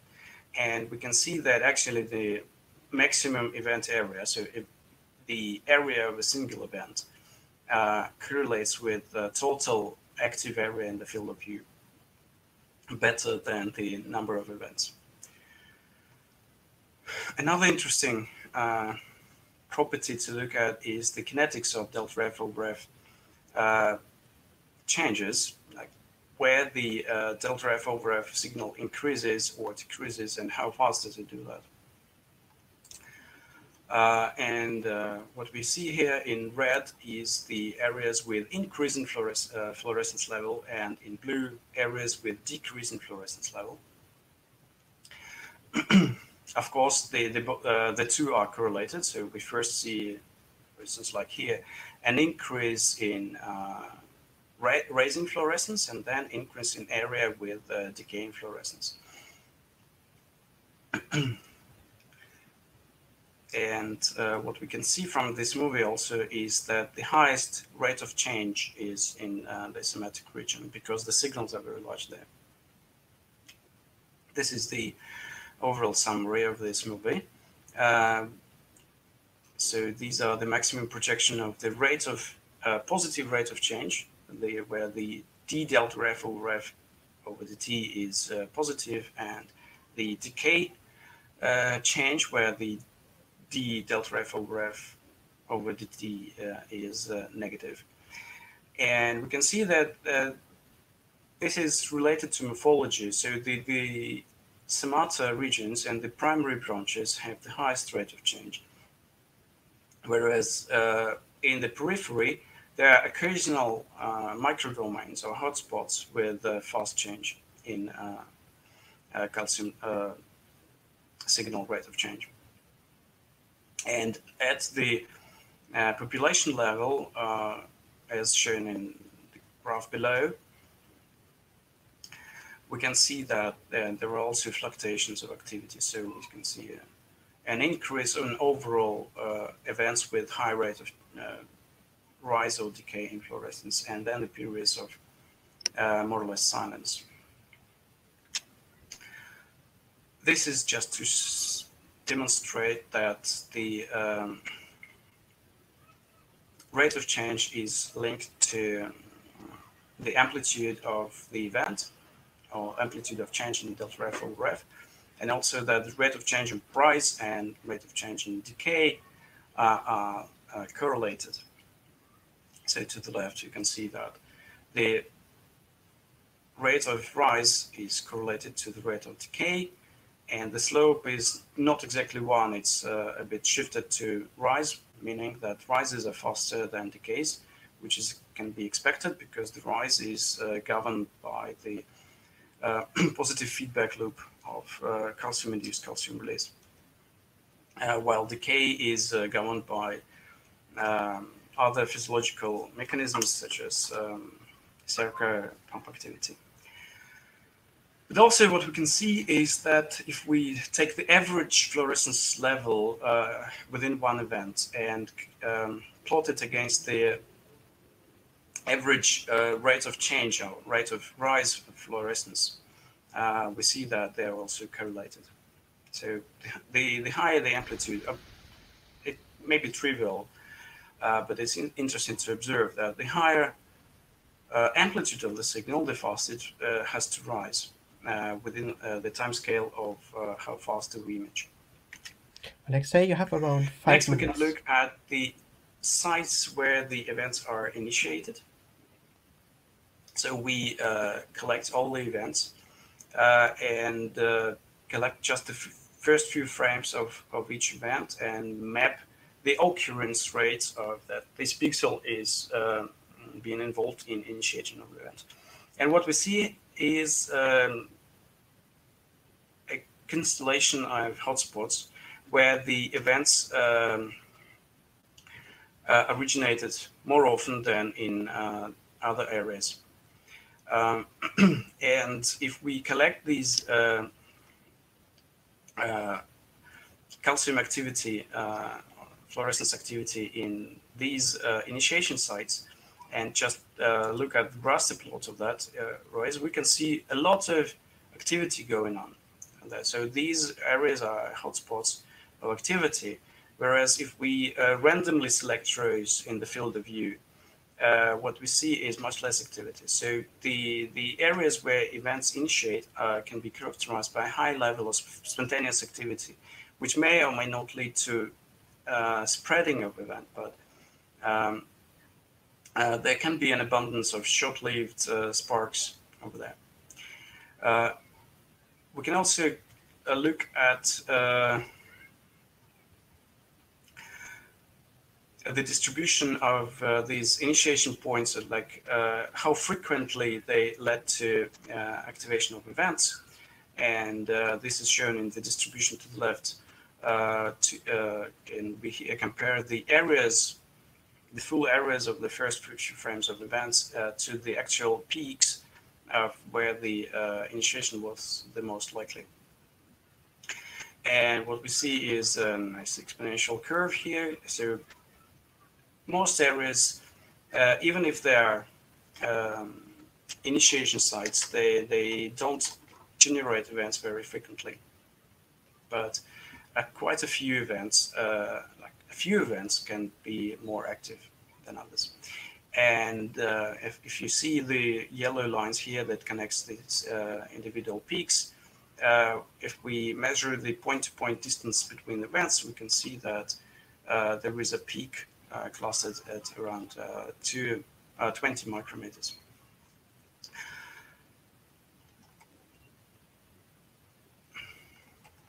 Now let me continue to in vivo awake animals.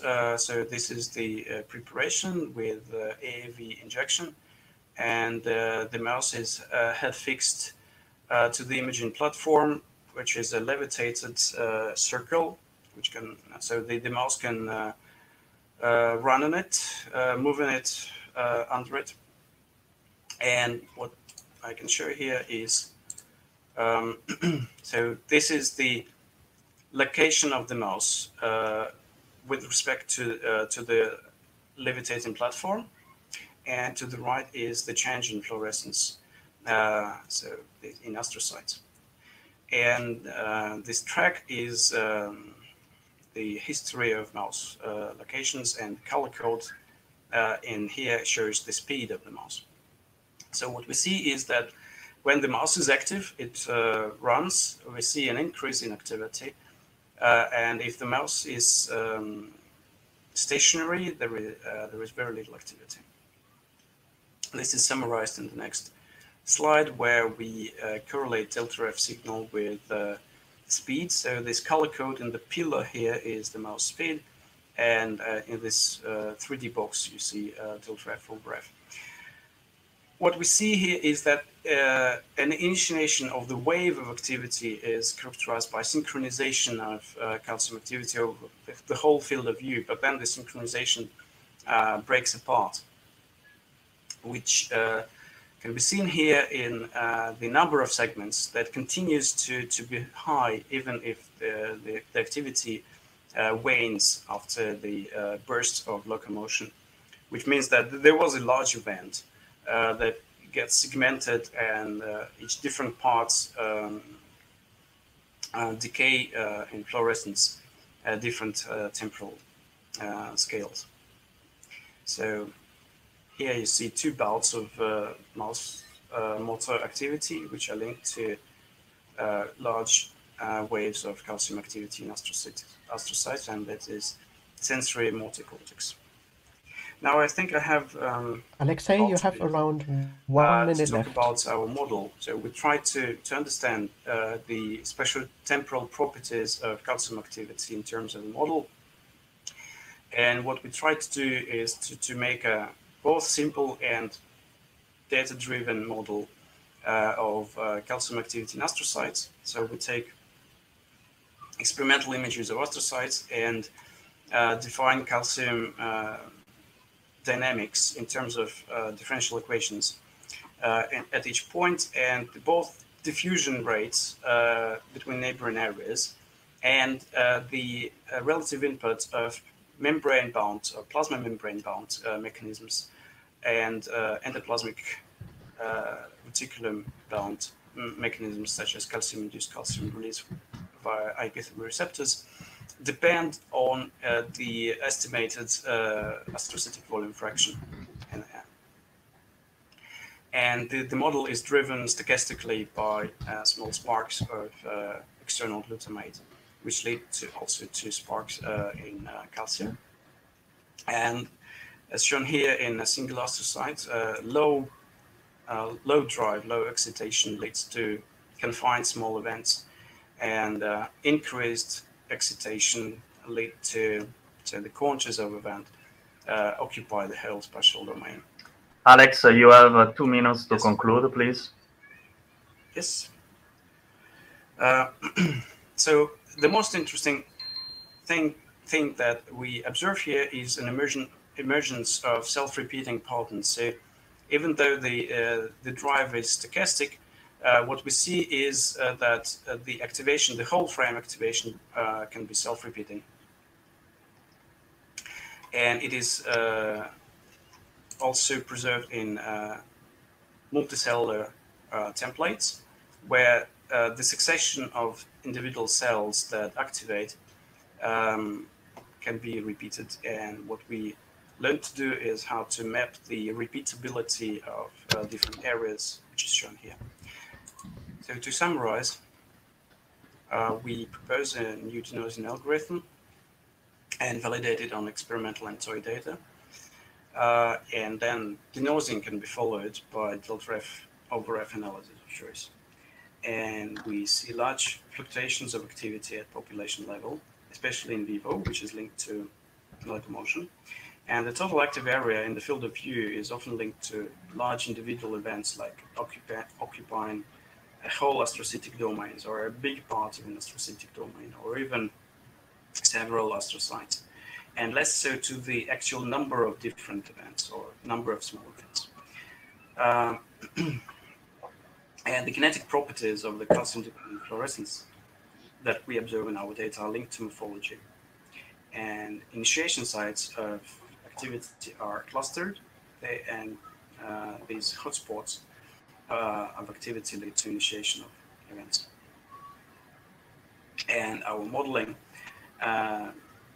which is arguably a simplification of the 3D structure of an astrocyte, still, interestingly, it predicts emergence of morphology-dependent, repeatable activation patterns, even though the activation is completely random. Thank you. Thank you. Ivo, I'll take the questions. Okay, so I'll go on. So we start with while I invite the audience to ask a couple of questions before we take a break of 15 minutes. I go on with the first question by Carlos Vivarrias at University of Lausanne. And he's asking a little bit of technical issues on what is the frame rate for the movies and that you have shown in particular, where is and what is the algorithm for the averaging the signal, and how do you detect the ROIs? Right. Let me move back. So here the imaging frame rate. Oops. We seem to have a technical. Okay, the imaging frame rate is shown here. So it's basically we image at 1 Hertz ex vivo, and in vivo we imaged at 30 Hertz. This is a resonance scanner, but it's been downsampled or binned, temporarily binned to about 6 frames per second. Yeah, so that was as to frame rates. And to the ROIs, basically we threshold delta F over F and remove the scattered small pieces that are smaller than a certain threshold. And after denosing, it can be easier to do. And it's for the what was that averaging in the denosing algorithm, as far as I understood the question. Well, basically, it is following the now popular approach. So we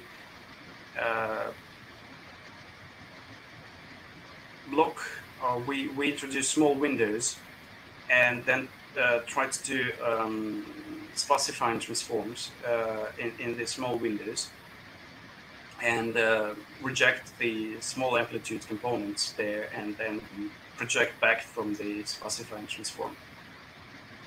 And okay. I suppose that we will see a few denosing algorithms in this session that build on a similar mindset. Okay, we have still time for a couple of questions. So Audrey is asking from Okinawa, Japan. If the hotspots that you are measuring are actually how stable they are in time, and I would also add in space, and whether you have some kind of already model setup that is going in the direction of being able to reproduce this stability or lack thereof. That's a very interesting question. Yeah, the hotspots of activity seem to be quite stable over time. If you look at the I suppose,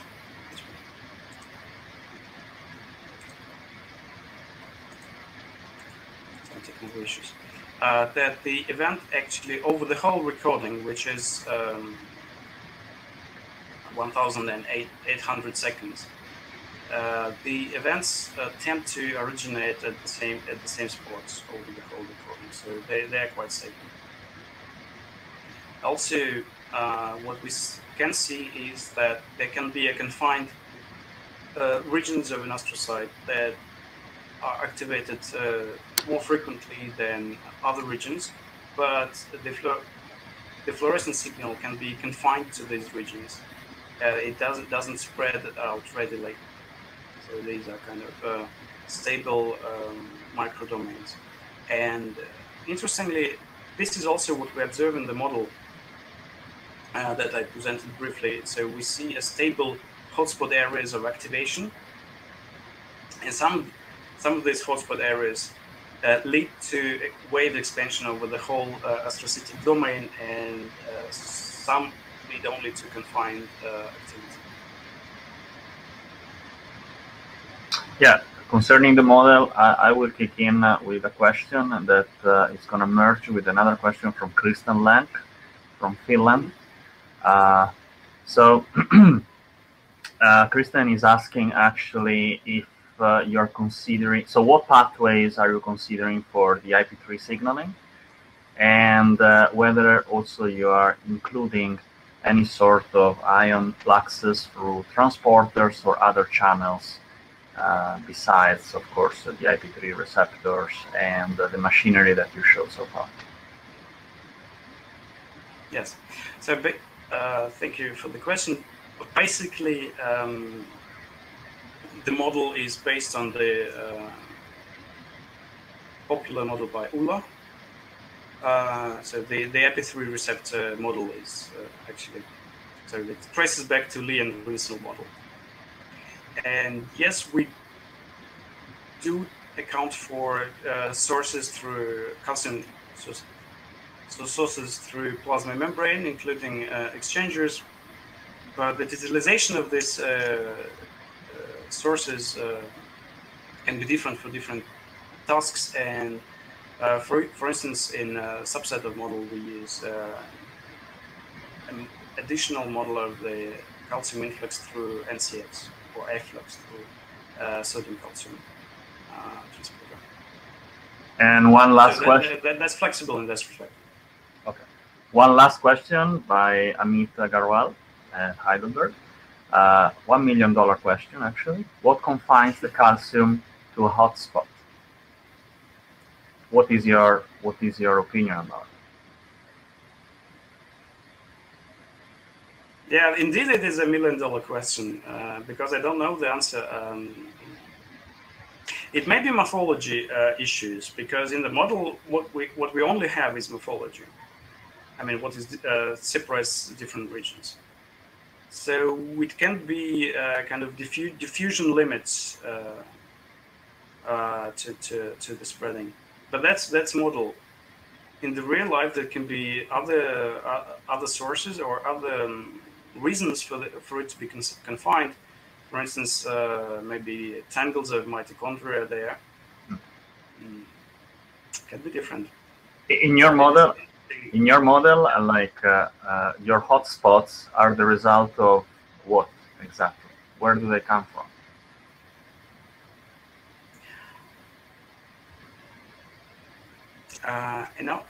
In the model, there is a approximately uniform probability of small calcium transient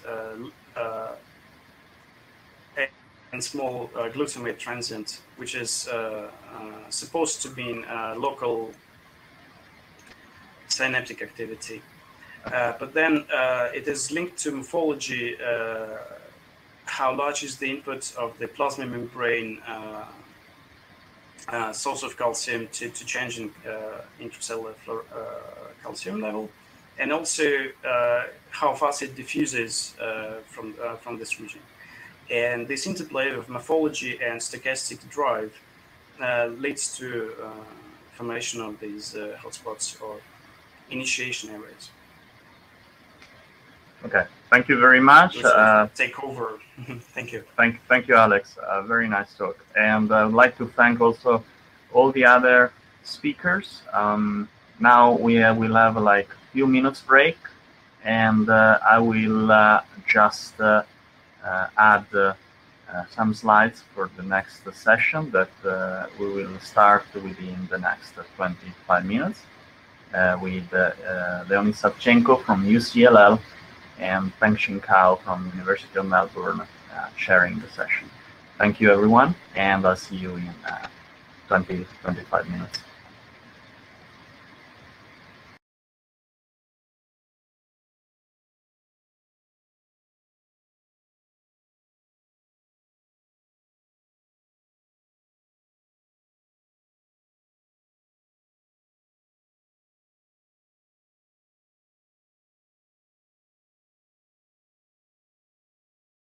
I think we're going to start now, or I can start introducing. So welcome back to the very last, to the talk, the very last talk before another break. And this talk is given by Leonid Savtchenko, right? Yeah. Savtchenko. Okay, hope I pronounced correctly. Thanks Maurizio to providing me a short introduction of you. Maurizio, not Maurizio, but it's okay. We can work out on the pronunciation things here. Don't worry. Okay. So Leonid is from Ukraine and was trained in Dnipropetrovsk National University. Is that right? Yes. Yeah. He has been a senior staff scientist at University College London, and worked with Dmitry Rajagopal in Dmitry's lab since 2010. And his contributions to calcium modeling and signaling field has been multiple. He is a key modeler of intrasynaptic transient, and over the past 10 to 15 years, he has been exploring his knowledge of the molecular pathways of synaptic calcium and exocytosis in astrocytes. In particular, he is the father of Astro and Arachne.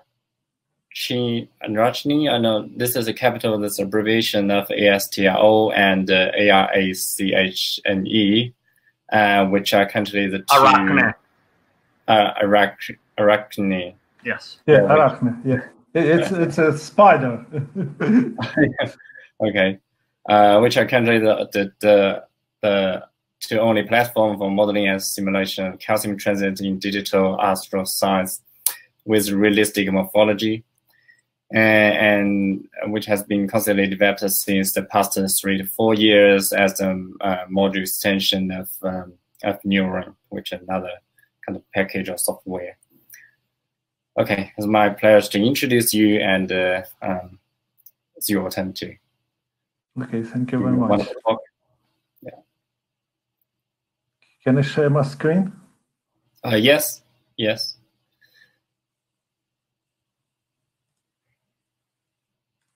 Looks like you're correct. Yeah. Good. Yes. Looks okay. Looks good. Yeah. Can I do something? Your screen, it's okay. Yeah, it's fine. Yeah. Yes. Fine. It's fine. Yeah, Leonid, you can just push the hide button on the bottom, so just we can get rid of the bar on the bottom. Okay. Just hide this, yeah? Correct. Okay. Correct. Yeah. Great. Okay. Shall I start? Okay. I want to thank the organizer first for this nice virtual meeting. It's my first experience of this kind of meeting, probably not only mine, but a lot of people. But I really hope to see you soon in the real world. I don't really like to live in matrix. And my talk today is about design and modeling platform Astra. It's like a new version. The Astra was introduced a couple of years ago, and we're supposed to release Astra 3 during this summer, but because of these events, we're not able to release Astra 3. It's maybe postponed for the end of the summer or beginning of September. In this talk, I'd like to discuss not only simulation in clouds, but I'd like to discuss how to organize the simulation in cloud using hybrid componential approach, especially for cell simulation. Okay, astrocyte. Astrocyte is the most sophisticated cell, I think, in terms of geometrical sense, having at least 2 levels. One level, it's microscopic level. It includes soma and dendrites around. This is typical for neuron cell.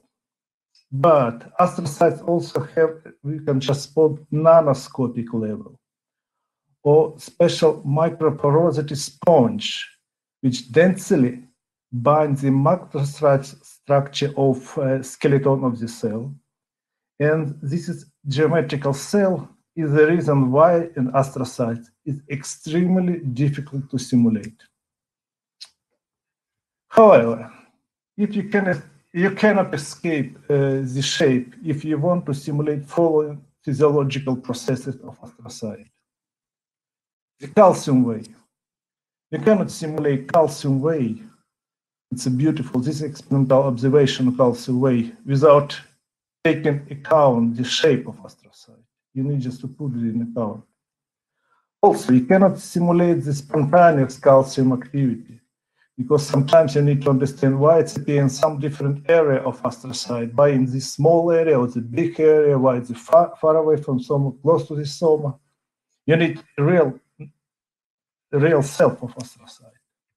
Also, you cannot simulate potassium and sodium dynamic. This is critical for astrocyte physiological activity because it's clean extracellular space, it's keeping homeostatic extracellular space, and you need just to understand why it's keeping and what is the density of channels, what is the density around special place. Okay, challenge to simulate astrocyte. What is the challenge? It's a first. Astrocyte is non-uniform complex shape cell. And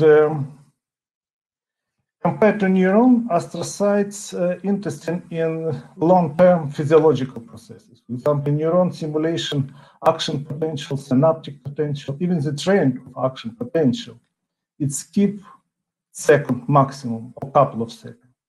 But astrocytes, you need just to keep interesting or simulation of minutes or sometimes hours. It's order of magnitudes longer than in neuron. And the distribution of channels in transporters of astrocytes, it's enormously non-uniform. In some areas around the sinus, we have a lot of GABA glutamate transporters. In other areas, just collected potassium channels, like KIR1 channels. And it means you cannot just create uniform distribution of channels, it just simplifies the model. And why?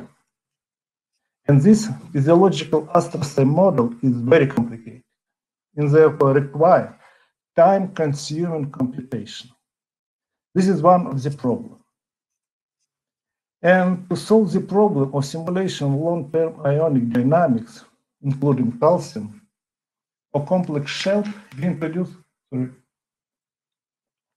Astra platform is combination of local and remote correlate computation. This is Astra 3.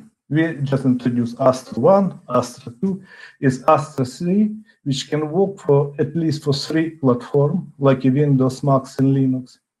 Combine MATLAB Neuron in Python altogether, but with just more concentration for release version. It will be more concentration of MATLAB, and everybody can just use self-installing version. And you need just web for remote computation. Why you concentrate of MATLAB? It's much more easier to deal with experimental data, to create installation version, and so on. Neuron, we introduce. It's just combination with the MATLAB and Neuron. We introduce Neuron because it's a huge database, and you can use different mechanisms. In just one click, just simply add mod file to the installation version, and you're ready to simulate. You need a couple of minutes to start new simulation with new mechanism. And Python, it's for mostly for web design, for remote computation. This is why we can combine these all the languages. There is 3 versions of Astra that can be downloaded from NeuroAlgebra. At the moment, this web page is under construction. It's ready for Astra 3, is expected in end of the summer 2020s. And each version its own scenario of installation. Also, you can just find this version on GitHub. First version is a basic source code. You can find on GitHub, you can find NeuroAlgebra. You just download, install, and just create some platform or remote cluster. Or self-installing version. It's based on MATLAB self-installing version. And it's freeware. Everybody can just download. And even if you don't have MATLAB, it doesn't matter. You can just very easy to start to installation, and it automatically download free MATLAB from the MATLAB page, and you're ready for simulation. But it will be located only on your computer, and you just start working only on your personal computer, desktop computer. And the last version is self-installing version, but you can also install virtual machine on Amazon Cloud. It means when you just install in your computer, it automatically will install part of the version of Amazon Cloud. Okay, this is a simple organization. We just, to work with this complex cell, we just create very simple organization of simulation. You have desktop computer and remote cluster, and they combine the advantages of desktop computer, like you just familiar with your computer and so on, and with remote cluster. It's faster computation. Any big remote cluster, they use called elastic computation platform. It means as soon as you start working with a big model, you just extend the power, just increase the number of computers you can use, and it just compute not 1 day or 1 year, but just a couple of minutes. This is hybrid computation, and we just introduce here. And you can create virtual computer for your computation in 3 ways. You can use your local computer with pre-install MPI processing. It means when you install your Astra, it automatically will install like a virtual computer in your computer and will just communicate there. It's really very useful sometimes when you just try to run many Astra variables on the same computers. Okay? You can just install virtual machine on your, for example, university cluster. You just create the account and create the virtual machine. The best way for what introduces Astra, it's Docker technology. It means you can create Docker, and just if your remote cluster has a Docker container, you just very easy, just move your Docker, and that's all. You have virtual machine on your remote cluster. And what we propose, it just automatically will propose during installation. It's Amazon Web Cloud. It will be very easy. Just log here, and you have the windows, create new instances. And just click here, you get another new Astra instances, just put name, what name of your virtual machine, and automatically create the virtual machine with all parameters, space, operating memory, and the IP. What is the most important? IP address, because in this case you can just connect to your virtual machine, and that's fine. You can start working. It's, you need just a couple of minutes. But one of the problems here is all virtual machine, it's security virtual machine. You can create two types of virtual machine. First time, it's user full access to virtual machine. What does it mean? It means you can just create another computer with everything, operation system. You can just go there, install new software, work in there. But what the problem with this virtual machine? As soon as you finish your simulation, you need just to kill this virtual machine. Why? Because as soon as the computer running day and night, probably in 1 month, the hacker can just find this virtual machine and can use for another goals. This is one of the problems. We had experience of this. Because normally when you just use your computer, you just working, the switch on, or some people using the cluster, but you have the special sysadmin. But this virtual machine, without any protection, just running and no can protect it. And another, we propose virtual machine for Astra. It's you just can access only Astra. It means they create a special CCH canal, security channel, and you just communicate only with file of parameters.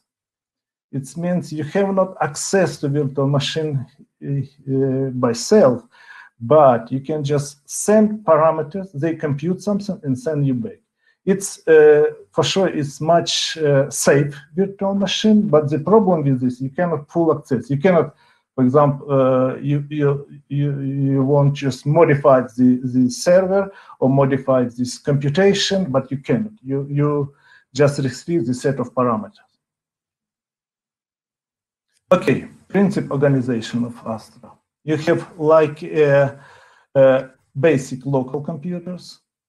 You can design everything you want, or design of model, nanoscale structure, 3D structure, short-term computation. It's any short-term computation you can just do with your local computers. But if you want, for example, calcium dynamic, 20 or 1 hour dynamic spontaneous calcium activity, for sure you need just to send somewhere on the cloud. It will be faster, not day of computation, a couple minutes of computation. And you have a special platform you can use your mobile phone and just control the computation on remote cluster and the local host, if it's switched on. Okay? Any calculation on the remote cluster are essential only if you take advantage of the parallel algorithm. The question remains how to design a parallel algorithm, especially for such structure like a single cell. And we just use method proposed by Heinz from Neuron. And you can find this in this paper. And this is very simple. Cell divided in the equal areas, the number of processors you use, then just compute sometimes, then synchronize. Let's compute again synchronize. This is very easy to create parallel computation for the one single cell, not the network. After the finish the computation, you have just end of the computation and you get result. The beginners think that the more processor you have, the better. The more powerful processor you have, the fastest computation. But this is not the case. This is really very important. You cannot just create thousands of parallel processing for single cell because you have a time of synchronization. The more processor you have, the more time of synchronization you need. This is example how the rate of computation depending for 3 different of astrocytes. Very simple astrocyte, medium astrocyte, and very complex astrocyte. What does it mean, simple and complex astrocyte? The number of structure. the number of segments of astrocyte. Here, for example, 1,000 of segments, here the 10,000, here the 50,000. And you see for small astrocyte, you need just only one computer. This is fastest for one computer. If you have the astrocyte 10,000 segment, you probably need 7, 8, 9 computers. But if you have very complex astrocyte, you probably need more. We just tested for 12 computers, but probably need more. What Astra proposed at the first stage, called scale test. You just use special panel, tick here the scale test, stand run, is the Astra immediately tell you the optimal number of computers you need, just computation 10. You just fit the 10 computers, and just for all the computations for this specific virtual machine, for this specific astrocyte, you just use only 10 machines. It will save your money and save your time. As the first step of realistic cell simulation, especially astrocyte, we need to define the basic shape of primary branches structure. Astrocyte has at least 3 options. First, it's select reconstructed stem cell from special from already prepared for astrocyte. Selection reconstructed cell from the reconstructed already with end foot, or you can download from neuromorpho. And we really thank for our collaborators from Finland, Maria, Lena, I hope I correct, and they proposed nice Python code for download from the neuromorpho to Astra. And when you just use this approach, you will get shape like this or shape like this. It's depending on the power of your computer. Okay. You just finish and just create a nice, beautiful cytoskeleton of astrocyte. Now you need to create nanoscale. I mean, you need just to put the sponge form around your cytoskeleton. And for this, you have a special tools built in Astra to digitalization of nanostructure from electronic microscope dataset. You can just download from electronic microscope file. You have windows. You can just select different part of this. It's example show here.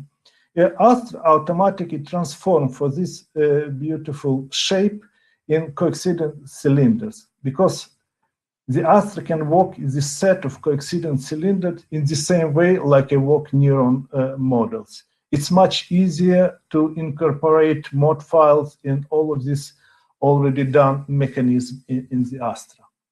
When you create this beautiful shape, you need just to check, is your created cylinders have the same properties to transmit information? I mean, just transmit a signal from beginning to the end. And we have just special model just to simulate Monte Carlo. You put number of molecules here, put number of molecules here, just compute diffusion or electrical current, and just compare the current. This is diffusional flux. This is current. You compute in the same time, and you are just happy with this result. You can save this structure to your statistical data to generate nanoscale. Okay. The complex geometrical structure of astrocyte need additional examination before long-term computation. Okay, you just decide to compute something like a calcium dynamics, something really very long, very, very complex. You need just extra check your geometrical parameters of your astrocyte. Okay, and you have just special panel here.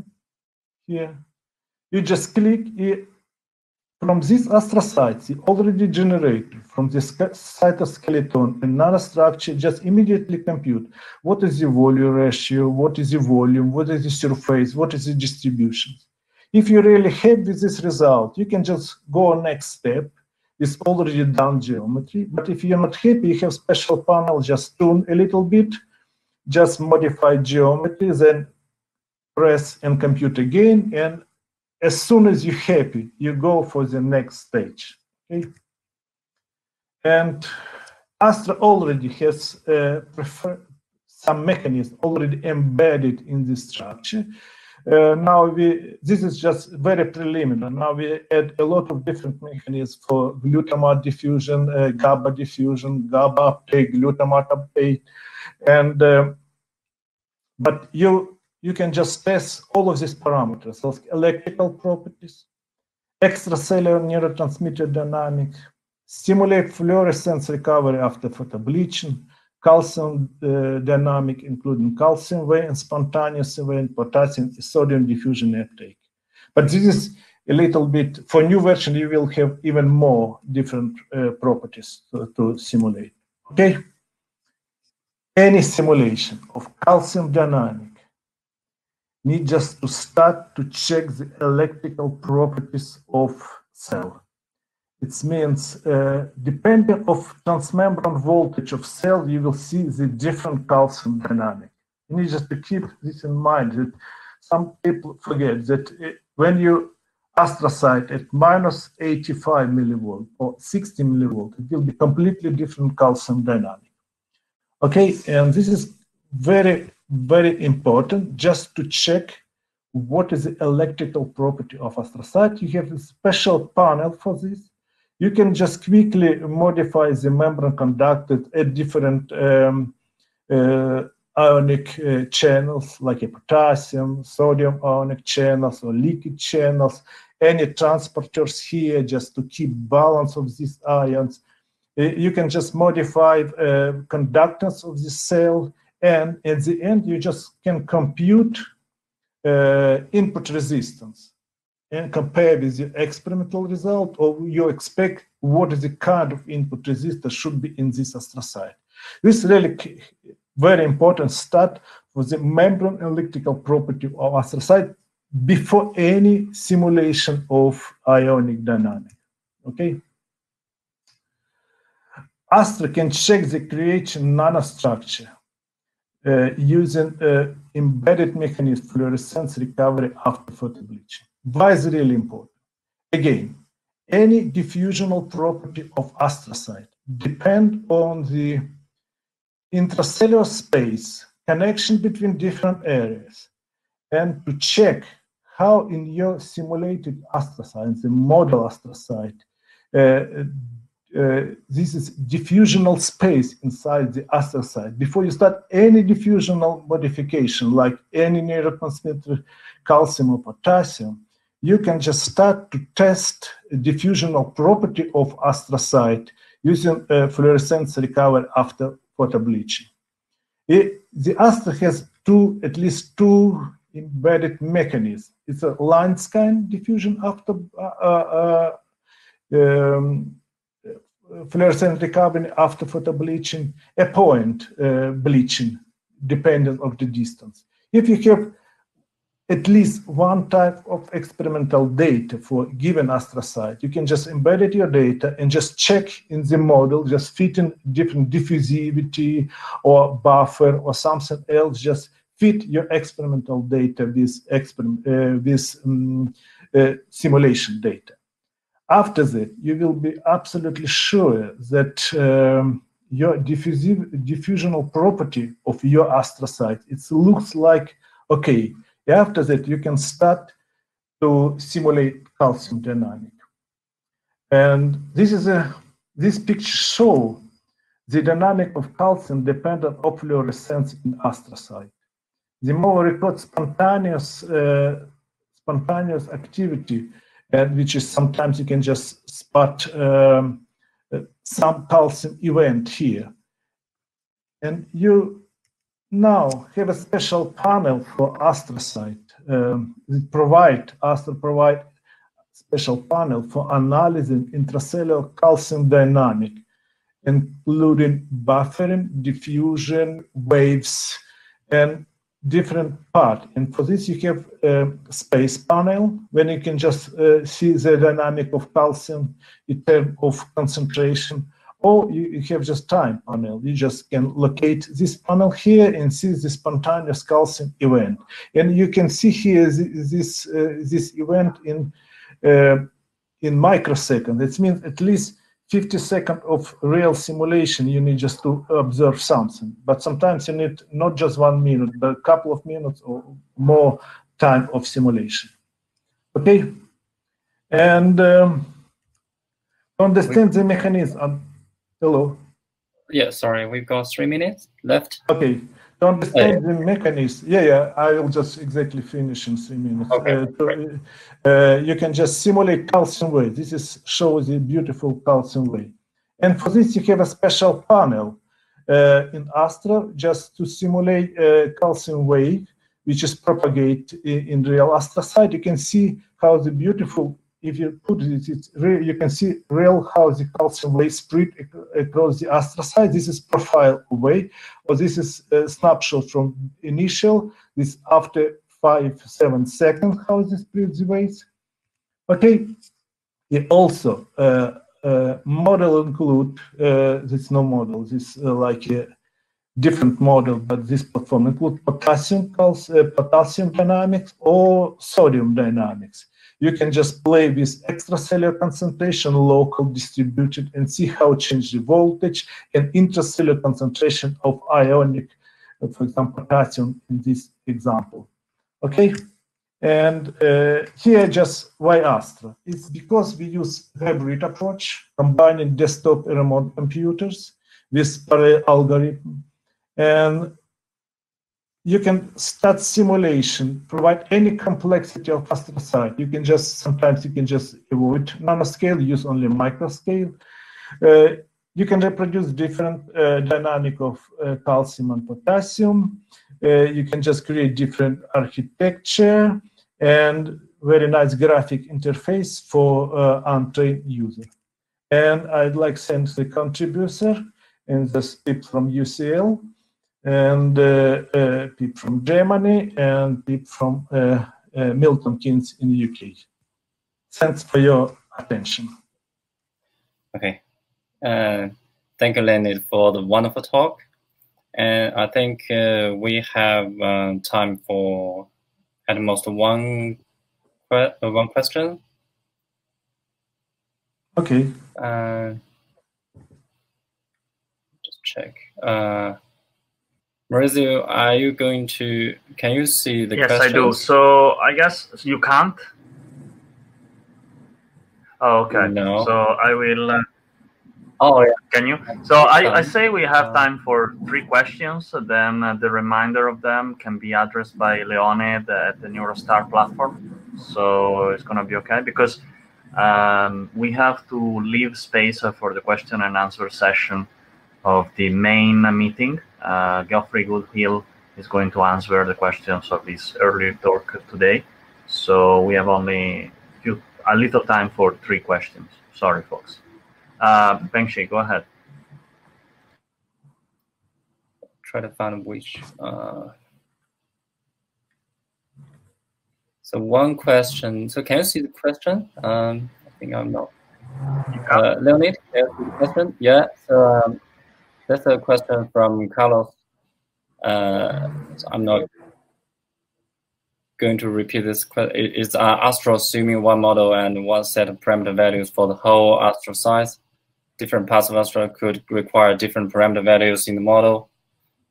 Is this possible to do in Astro? Yeah. You see, it's Astra can you can just generate different distribution in different space of different ionic channels or different, just very local. For example, you can just generate a local transporter, like a glutamate transporters or GABA transporters, if you want to study, for example, how the fast astrocyte cleans the extracellular space around the synapse. And for example, you can just put here different concentration of ion or just local change in membrane potential and see how it works together, just cleaning here. And you see at the same time, you can just record voltage on the soma and see how its work looks like experiment, for example, in different conditions. Yeah. Probably I answer, yeah. Yeah, there's a number of questions actually. Another simple question is by Amit. So Leonid, great talk. When can we do digital pharmacology on Astro? Yeah, this is, you see, this, we just think just to introduce special panel, you can just play with different pharmacology for with Astra, but it was working was to master students, but during this lockdown it completely ruined our project. But probably in the end of year we just introduce this new platform to play with different drugs, just block, for example, different type of transporters or channels, for example. Yeah, this is we're just planning, but you see, yeah, it's a little bit mess with this quarantine. Okay, thank you. I think we should finish this session now because the other question on the session should have been started. And thank you, Leonard, for the wonderful talk. And if you have any question, you can post it on the Neuron Stars. And thank you, everyone attending this session. And look forward to the next session after in a few hours. Thank you. Thank you.